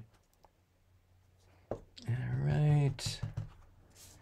And I need a smaller applicator, so I'm just going to take that and really make it narrow like so. Okay, let's see. Let me approach this from upside down here. Okay, like that.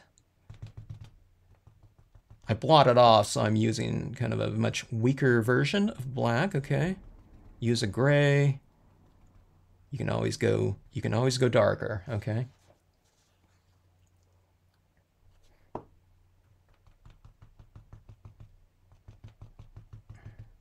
You guys have me thinking about fish and lobster, and I'm starting to get hungry.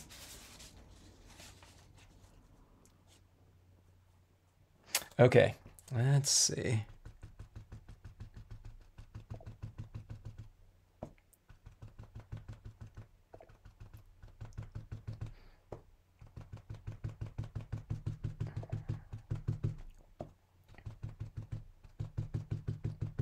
Really kind of adding that strong corner vignette down here.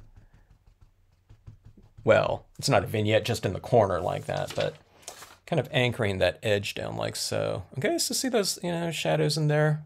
I don't know, it kind of brings a sense of drama into the scene. Oh yeah. So Froggy Fresh, remember, it's all about those big saturations of your lightest colors, okay?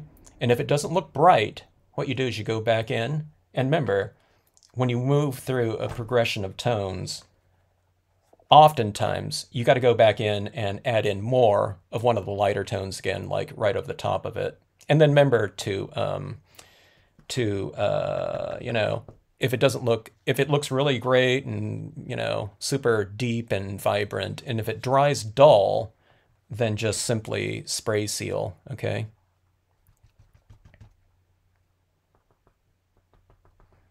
Who's that here? I should have the brownies? Yeah, the spray sealing. Okay, let's see here.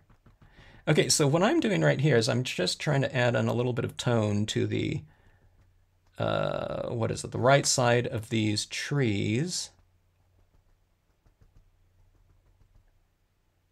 Because they're being kind of, whatever, left side illuminated, okay? The thing that I'm really surprised at, I'm really surprised that the VersaFine Clair dried as much as it seems to have. I mean, it's not completely dry, but it's it's not giving me any problems in terms of smearing that I can see. It is smearing a little bit, but it's not not to the point where it's a problem. Okay, so let's see. Yeah, that's very true. Use that contrast to make the lighter tones pop out. Play contrasts against one another. You can play contrasts in terms of light and dark, but you can also play the contrast in terms of the bright and dull too. Yep. A lot of people got started with Stampin' Up. In the early days before Stampin' Up, the big thing that got people really kind of hooked into rubber stamping was embossing. And then the biggest entity or thing that got people into stamping during a certain span of years was definitely Stampin' Up. Such a significant entity in terms of kind of introducing people to the medium.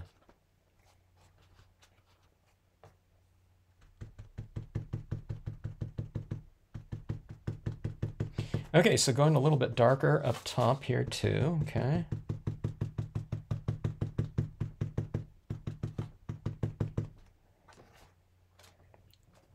All right. I forgot those different types of media out there that people use that's like a three-dimensional snow application. It's actually kind of raised. It's like puffy. That'd be kind of cool down here. All right, let's see this pond here with those trees. I'm looking at it in the on my screen here. I think that looks pretty good. Let's now add in some additional imagery or just textures maybe. Okay, let's see here. I'm going to go with my white, my large white pen. Okay.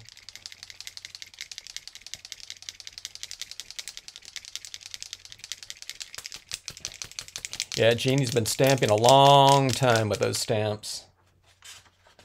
She is in the gallery section of the Stampscapes website, and I was mentioning in a little tour of that video on a live stream. I was saying Jeannie went through her different periods of different styles of you know, usage of the stamps, which is cool to see.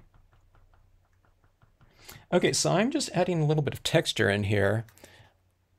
See, I mean, like these little smudgy fingerprint things too. I mean, you kind of add in this texture down here, which makes it look better anyway, but it also eradicates, you know, things that maybe you didn't want, like a big fingerprint.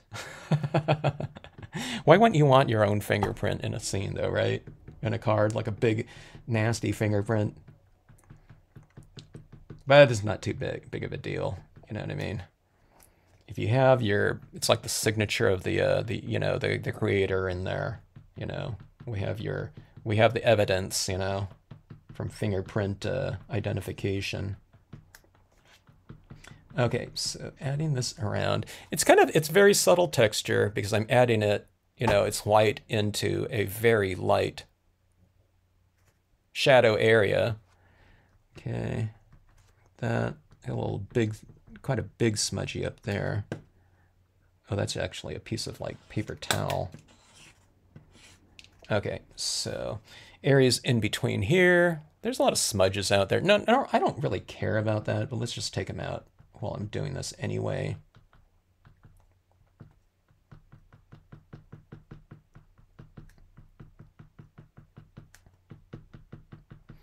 Now see, this would be a perfect spot for a couple like crystals, okay? But you can't do that on mirror card because you're closing this, and you can't have that raised dot like indenting the you know, the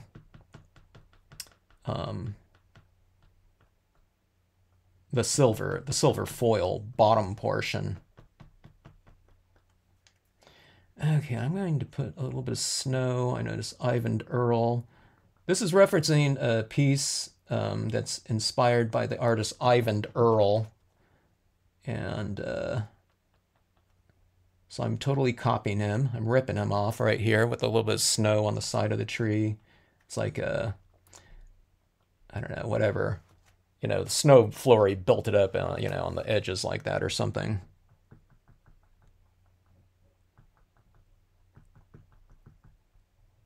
Yeah, I guess it's like a little bit of lighting as well, like that. Okay. All right, so that's a little bit of that, but let's blend that out a little bit now too.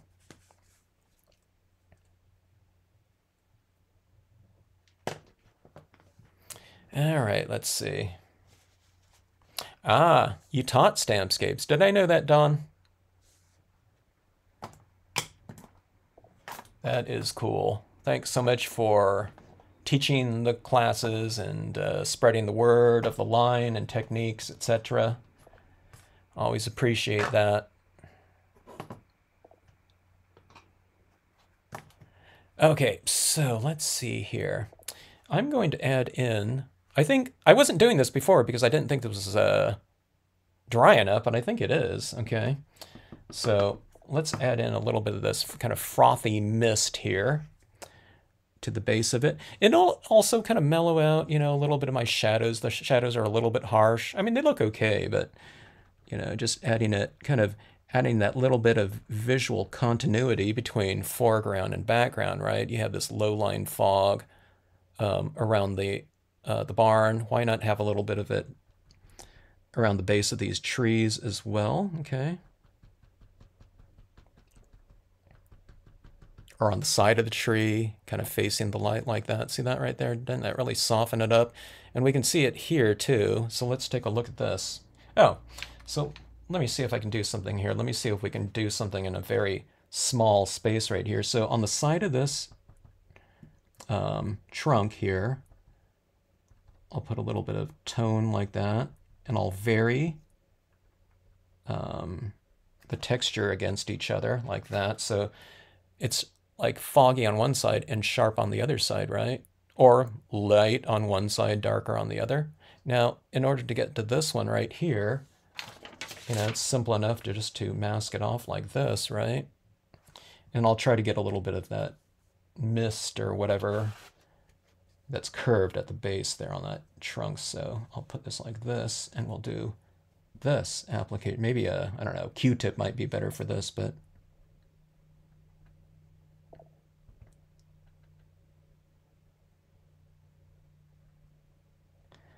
something like that, right? Okay, and we'll do the same thing right here. We'll follow suit on this last trunk.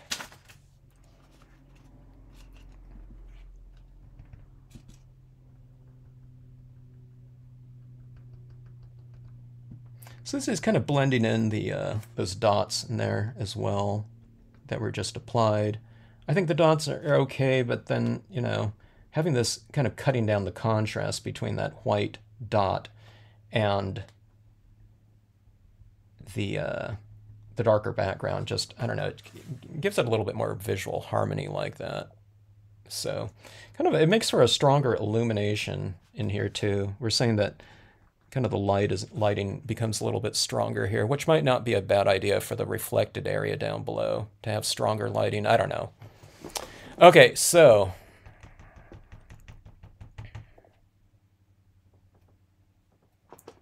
that is that.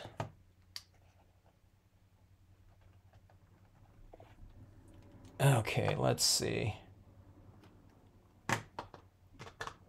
I don't have as big a hair as Bob Ross. Maybe I should get a perm. Okay, let's see how this is looking right now. All right. So there's our tones. I was thinking about, I have a horse here that I was going to add in here. Like right in here. I'll see if I have space for it. I kind of forgot about it, but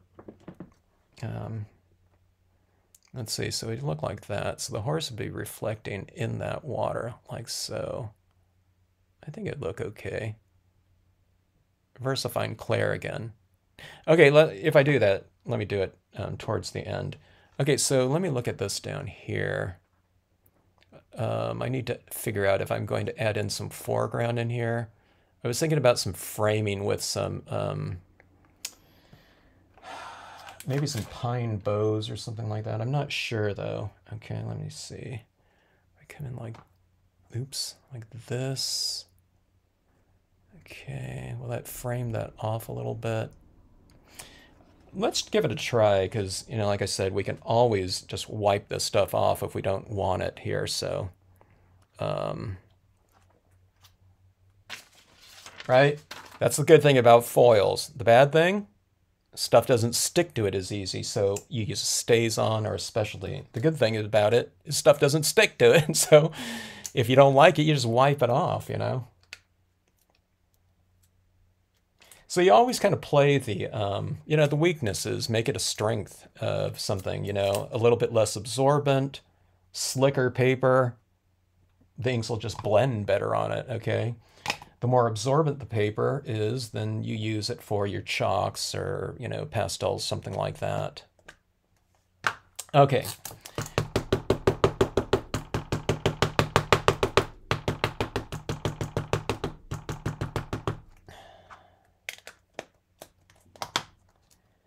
All right, so this, I'm going to have to do a couple of these, I think, on each side.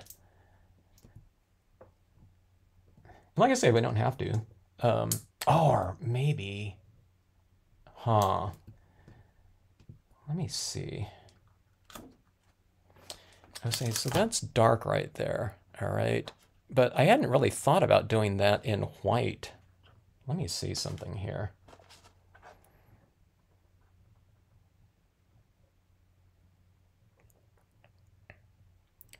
I'm debating on whether or not to like emboss it in white.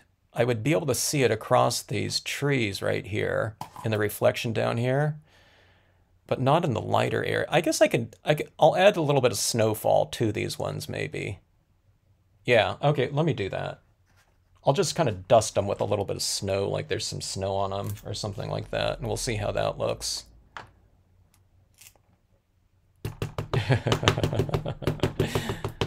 We had a whole tarantula discussion here. If you've just kind of joined in, you have to go back in the transcripts here. We're talking about tarantulas and people getting eaten up, along with lobster rolls.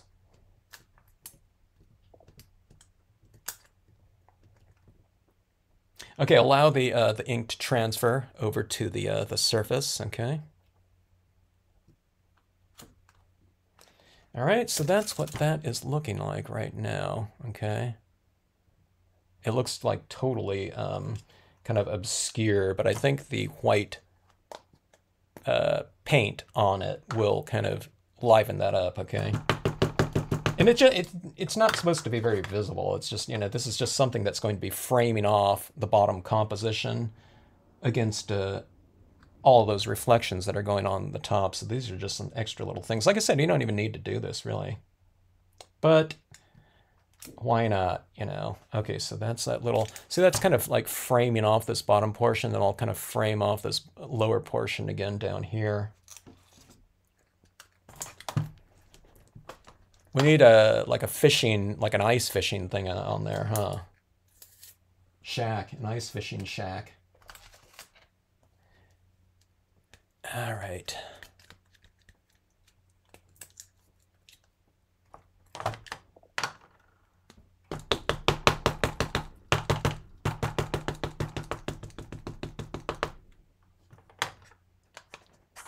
Okay.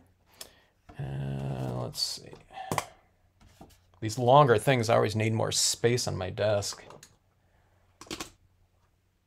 If you're working on quarter page scenes all the time, then that's like how much space you have to work on, because like the encroachment of all the stuff comes in here. So maybe it's good to do like some large format scenes every now and then, because you have to clear out more area and tidy up your kind of working space. Okay. Because I don't even need to worry about all these smudgies getting on the back of this card, because it's just a piece of black cardstock that I used, so black on black won't even show. All right, let's see. And flip this upside down because I can access this easier this way. So always just turn the card in the direction that, you know, you can have the easiest access to it. Glad you like this grouping here, Kathy. So far it's been pretty fun. I've done a scene like this in the past, but I'm just kind of formatting it into a you know, this mirror card format, just for a little bit of extra drama. And again, like I was saying earlier, it's like you're stamping out, you know, this scene up here, and it's almost like you're getting two scenes for the price of one. I mean, I think it's more, it's almost like three, because you have that reflective quality of it going on. 4 parakeets, finger chickens. That sounds pretty cool. Growing up, we always had either 1 or 2 parakeets as pets. And the one that lived the longest, I found, it was like, I don't know, got out from someone's cage somewhere in the neighborhood, I don't know, blocks away or something like that. And it was flying around. I was too young to be able to grab it though, so we went and got my mom and said, hey, there's a parakeet out there. And my mom was able to kind of get it, but that parakeet by the name of Sapphire because it was blue. Yeah, we had her for, I don't know, over a decade. I don't know how old it was at the time. Don't know any, have a clue, but okay, so I'm getting rid of some of my little smudgies down here. There's the branches in there. I'm going to stamp out some extra little water textures. I tend to like those little extra textures on the water's surface. Let's go with that.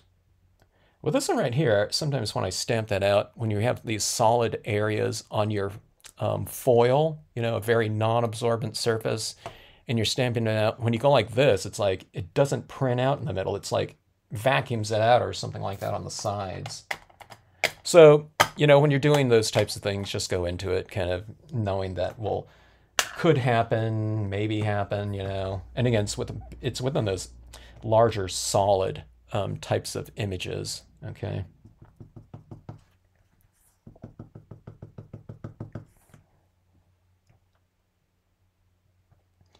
All right. Stamping it out. Yeah, see, I don't know if you can see it right down here. Like the middle part of that rock didn't stamp out.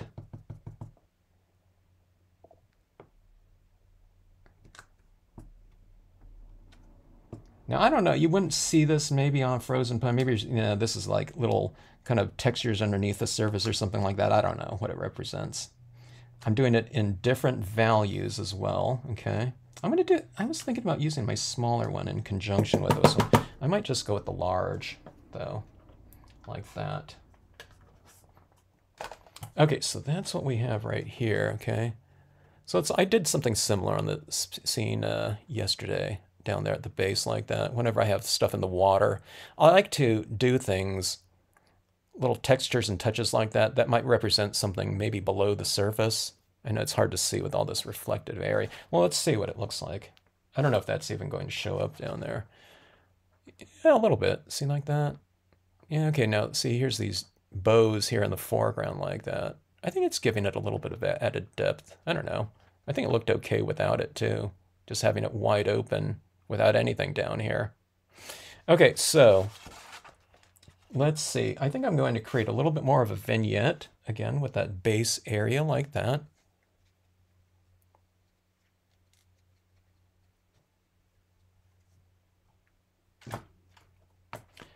Well, the cats would definitely be entertained by those by a parakeet, though, huh, Jeannie? Okay, let's see. A little bit more of a vignette here. Around on the perimeter, perhaps. Okay. I'm being careful not to go over that too strongly because I might lift that image that hasn't yet dried or, been heat set and sprayed. I'm going to come in here a little bit too.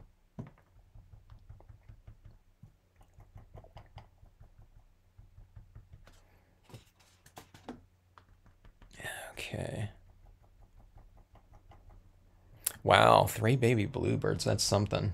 That reminds me of my parents that took in these baby mockingbirds a few years ago. Well, several years ago. I think they called some kind of shelter or something like that, bird sanctuary, and they came out and got them, but they took care of the birds for a few days. Billy Bob and Thornton, huh? That's funny. Quite a good actor. Versatile. Okay, let's see.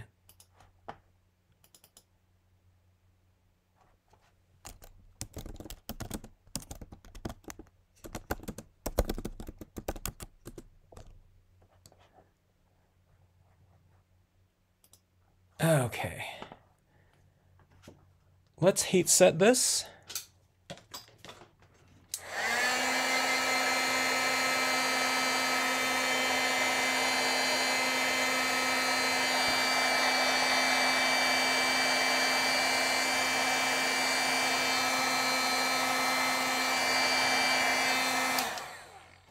All right.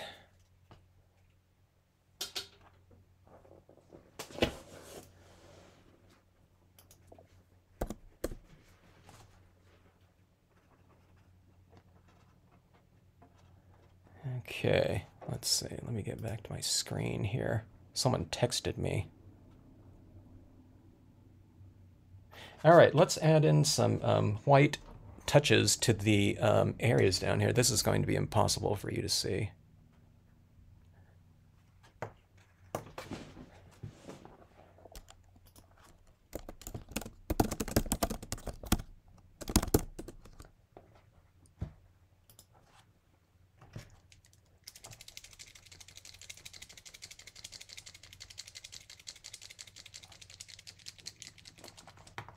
Yeah, those birds were something. Every time my parents came around with a little tweezer, you know. Ee, ee, ee. It sure was fun, though. And it happened to be one time when I was visiting them, they had them.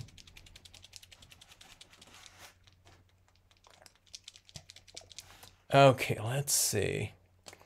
Let's add in some snow to these bows right here, okay? Or highlights or whatever. I guess when we're doing this too, we're kind of reiterating what's going on in the upper scene as well in terms of lighting direction. All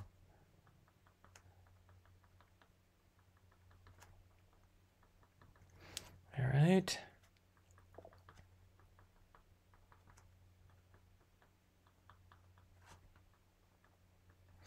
Okay, so it just looks like that.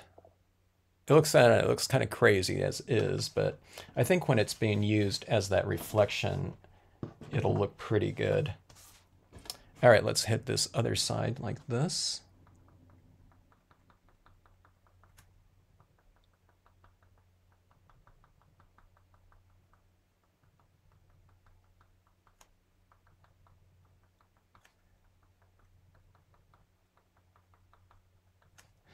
Okay, I'm going to put some of this on some of these rocks down here as well. I'm going to put a little highlight on the top surface of some of these rocks, okay? I mean, just this as a statement down here looks really bizarre. But again, I'm hoping that in the reflection, that looks kind of cool, okay?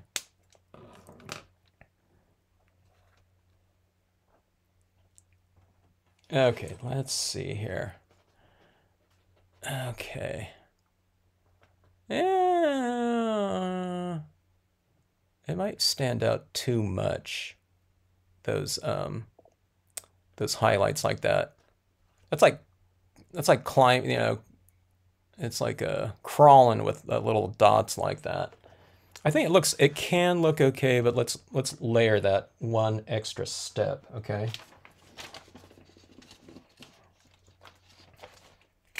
Let me go in with a different image. You can use the same image, but just put it across there like that. It's all those little highlights are right in the forefront, okay?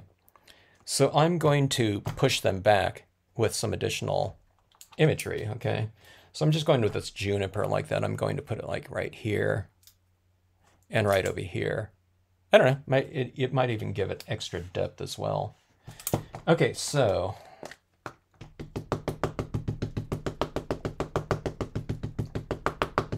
I'll do this video in a time lapse 4 times the speed voiceover. Crystal Fire. I don't think anyone wants to watch this one again, you know what I mean?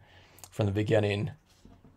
The videos where I really have far less of an idea of how, you know, they're going to come out, I just totally skewed that right there. They're, I don't know, they're very exploratory in terms of the pacing. Okay, so that is that image right down there. I totally skewed it like that. It's one of the things that I mentioned when doing foil pieces with big, slippery, you know, thick pigment inks like this, that you have to watch out when you lay that down because it's easy to skew it like that. But on this one right here,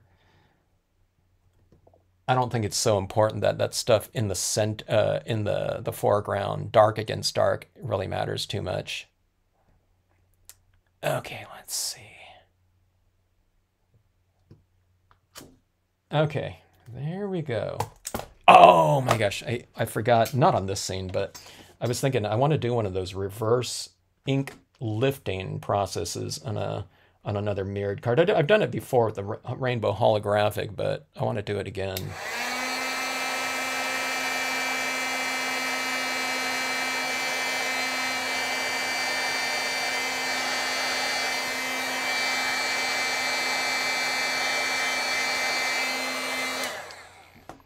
Because when I stamped out that juniper there and I lifted it, I think I got a little bit of a reverse impression in the previously stamped pine bows. It might have lifted some ink as opposed to just transferring it. Okay, so there that is. So it's framed off the scene a little bit more on the base, okay? So here we go here, okay? About like so. With a slimline card, it's not as high, like going that way. For the length of it, like that. So that's what that looks like right there. Okay, now one of the things I'd like to do, we have a lot of open space in here, but let me see.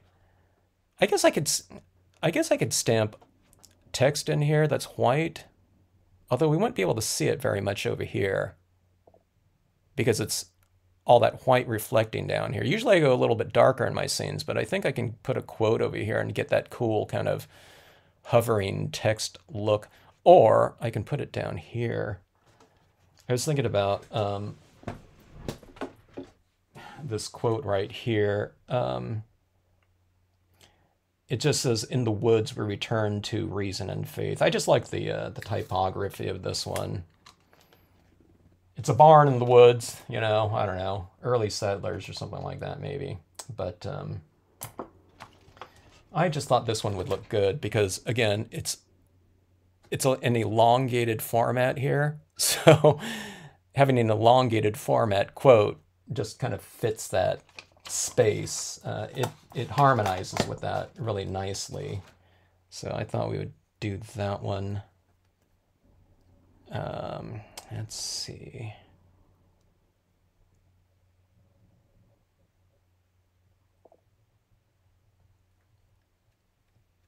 Crystal Fire Creations is on vacation, so she can she can watch this, this 5-hour video again.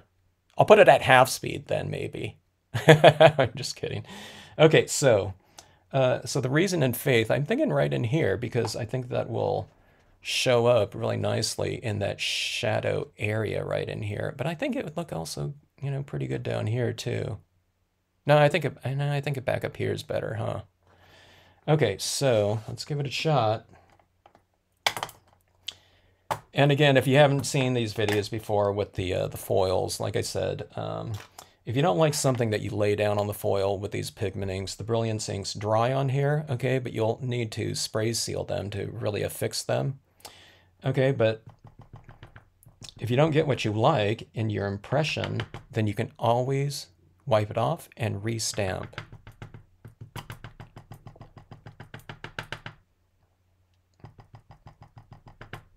Okay. With word stamps, I always kind of spend a little bit more time in the inking process to make sure that they're evenly inked up for my impressions. With any other stamp, I usually don't care too much if it's a little bit lighter or darker in some area.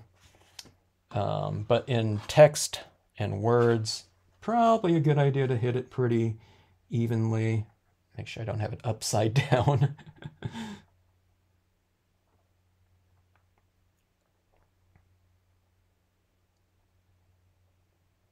I've been kind of doing them a little bit at an angle lately. Okay, I don't want to skew that one. Sometimes I don't position things with a positioner, but yeah, I don't know, it'd probably be a good idea. But sometimes I start, I get all my quotes and word stamps and they're all straight for a while. Then for like a few cards, they're a little bit skewed and angled. I don't know, maybe my inner ear is off or something like that. That one's not too bad. That's pretty close to straight, I think. So like that. I'm hiding it right here.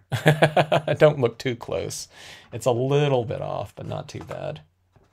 Okay, so there's our floating text like that. See that right there? This is almost so big. It's almost, you can have like a couple of them, but look at that quote right in that space like that. I really like that type of look right in there. Okay, so anyways, this is the, oh, I forgot about that. I forgot about the horse. Okay. Let's see, where did it go? Okay. All right. Let me do it in, okay, let me do it in the Claire. I was debating on whether or not to do it with the Brilliance. The Brilliance, the horse will look lighter, okay? Let's make it look fairly bold. Let's make it match the trees, okay? In terms of the richness of the black. Okay. Let's wipe off some of the feet because he's kind of standing in snow, right? So I'll get that a little bit. How deep is the snow? Is how much you wipe off the feet. I'm going to have it as kind of like a not too thick of a snow thing. Okay, I don't want to put them like 1 foot, you know, in the snow or something like that. Or a foot deep. Okay. All right, don't miss. Don't do a headless horse right here. Plenty of nice, flat, even pressure. All right. Here's like that. Okay, I need to heat set that a little bit and put a little bit of that fog around him too so he matches everything.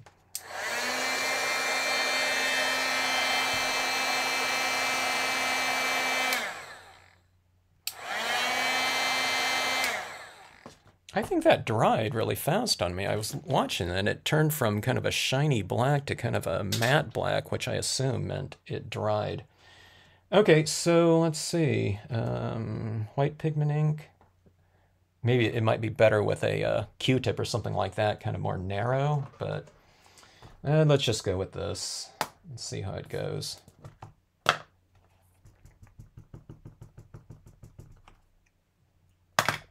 Okay.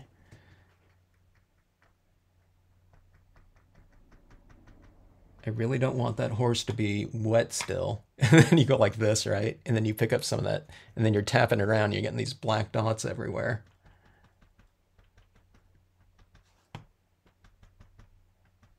Okay.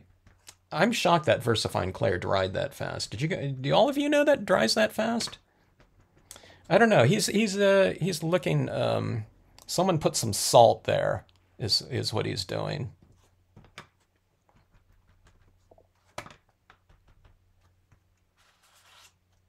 He's getting that last little bit of salt lick.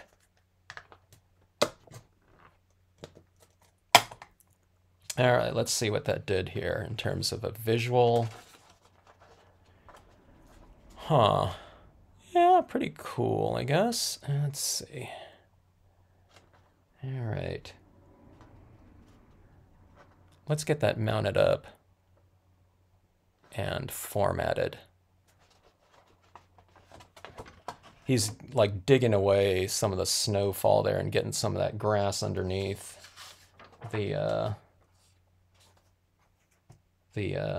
snow. All right, that's here.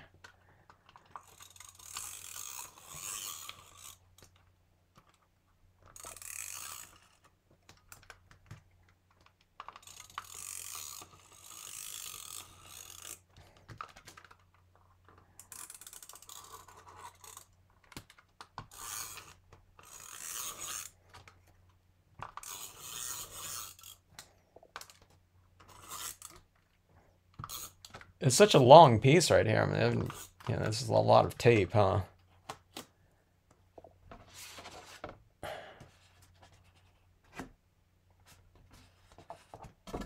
I don't know, that one with the heat setting dried awfully fast. Not these trees, I guess because there was so, you know, there's just so much bigger. Okay, the last time when I did it yesterday, I didn't leave enough of a space, I think. between the bottom foil and the top scene, so I'm leaving a little bit more of a gap here.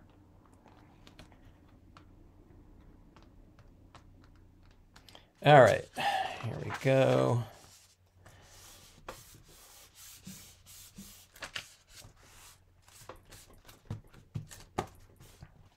I brayer this a lot, but you don't have to brayer.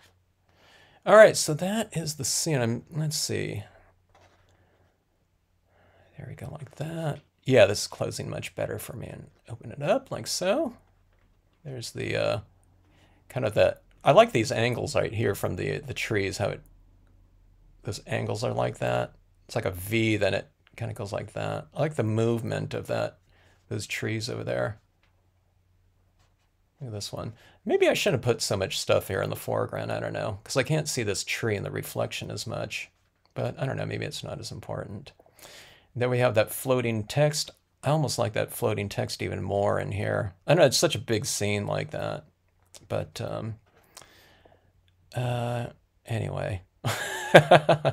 So the red barn, the red barn in the snow or something like that. The snow in the barn, or red and white. Maybe that would be a good title for this piece, something like that. I don't know. I think that little horse in there, I don't know, he added to the little bit of the character of the piece, maybe. I don't know. So anyways, like I said in a couple of the previous videos here, the one with the deer on kind of that little ledge, I think going kind of more simple in the top compositions for these mirror scenes like this, there's more contrast in between these things, so it's easy to see the that reflection down here better than, you know what I mean, than going too busy up here, like with background stuff that I tend to do on like other types of scenes. But if I know I'm going for this reflection, I try to create as, more contrasts in here, just this red barn or these trees, or, some bold deer or something like that standing in a clearing or something like that. So yeah. Anyway, so yeah, so pretty fun here. Yeah. You won't have to wait that long. Not 30 years. 30 minutes, more like it.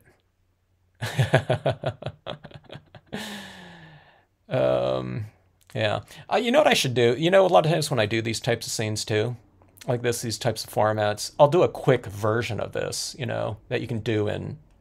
I try to aim for like 30 minutes or something like that on my quick scene versions. So naturally, if we do a quarter-page scene, and one of the things I was thinking about doing is stamping out this barn like on a red piece of red paper or something like that, and then cutting it out. Well, I'd have to think about kind of that space in the middle there or something like that. But just pasting it right down on a card that has a couple of these trunks on there. I mean, that would be like incredibly fast.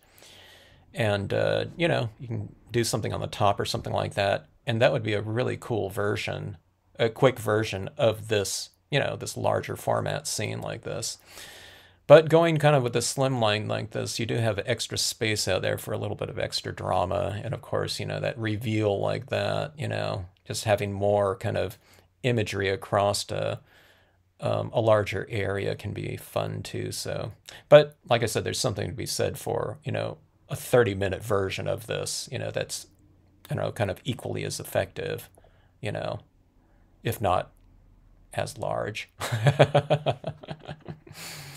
Okay, so anyways, Sandra, collect them all.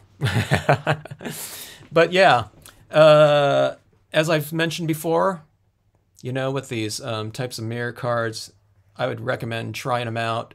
I think they're really dramatic, and they're just so much fun to do, especially when you start kind of checking them out as they're developing and seeing that reflection down there. It's so fun, to reveal that type of thing going on in that space. Speaking of that, let me grab my little white. I'm going to make a little tweak here. I was just looking at something down here. Let me see. Let me clean this off. But yeah, these are so much fun to do. And that just, while you're working on this, usually when you're working on a card, I don't know, there are some surprises that go on, but this one's like an immediate kind of thing for even me as I'm working on it. You know, just to see it in that reflection is just, it's just so much fun. And, you know, I don't know, and maybe it's because I haven't done a lot of them. It's just still, there's a lot of surprise and variation. The mirror cardstock is a silver foil cardstock. Some of them are a little bit more like brushed aluminum, so just kind of be careful about that. Later on, when I format this, the replay on this, on all these videos, I put links to it down there, so you can reference it, you know. You don't have to buy it, you know, but I put links to all of those materials that are used on here. My main reason for getting this version of it, this brand of ink, I mean, not ink, I'm doing the ink right now, that's what I'm thinking of, is that it was the cheapest. But it's also, I found, it's some of the most mirrored because I bought other versions of the silver foil. I've ordered it from other people or other manufacturers just to see what it would look like. And some of them, you know, like I said, they're not as mirrored. They're like, again, they're like brushed foil. So, oh, here, let me do this too down here. Or brushed aluminum, not brushed foil.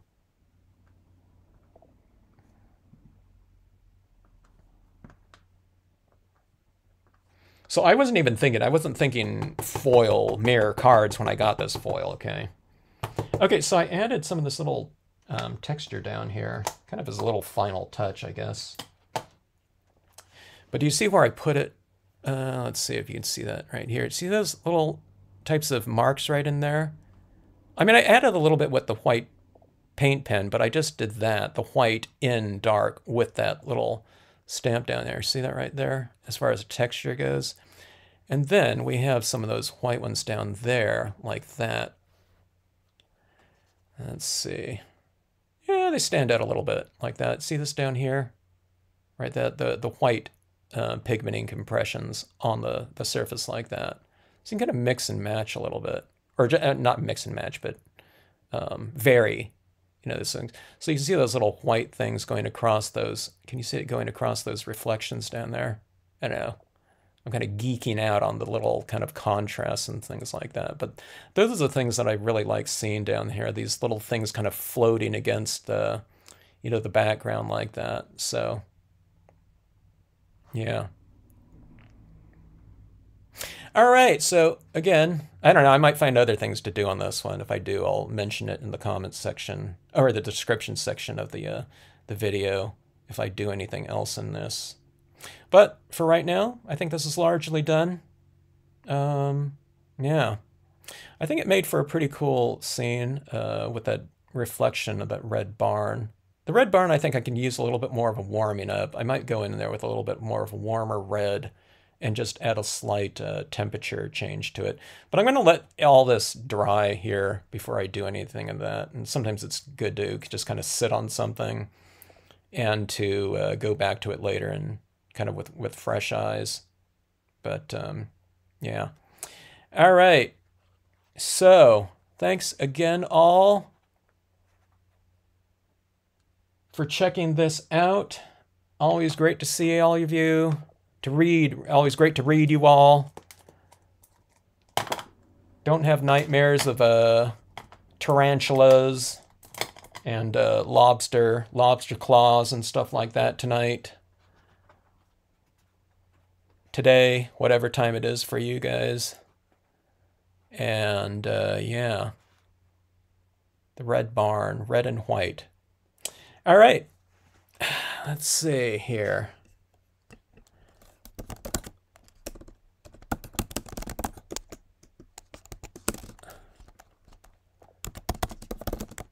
See you all in the next stream.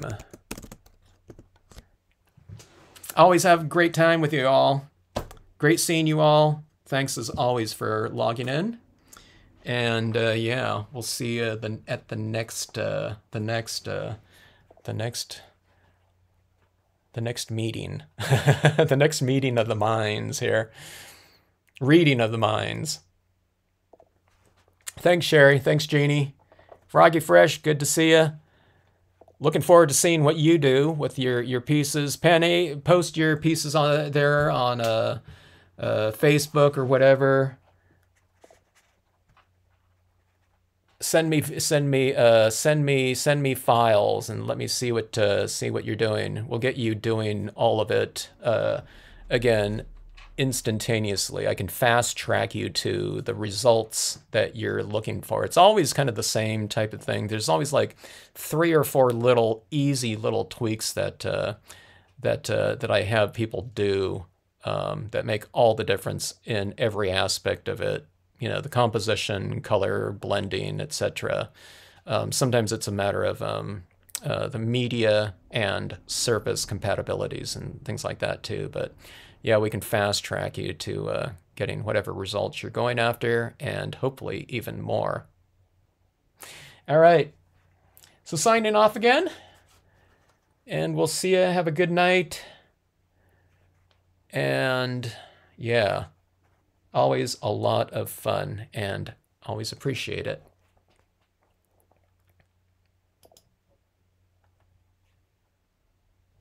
I'm letting everyone kind of add their last comments here.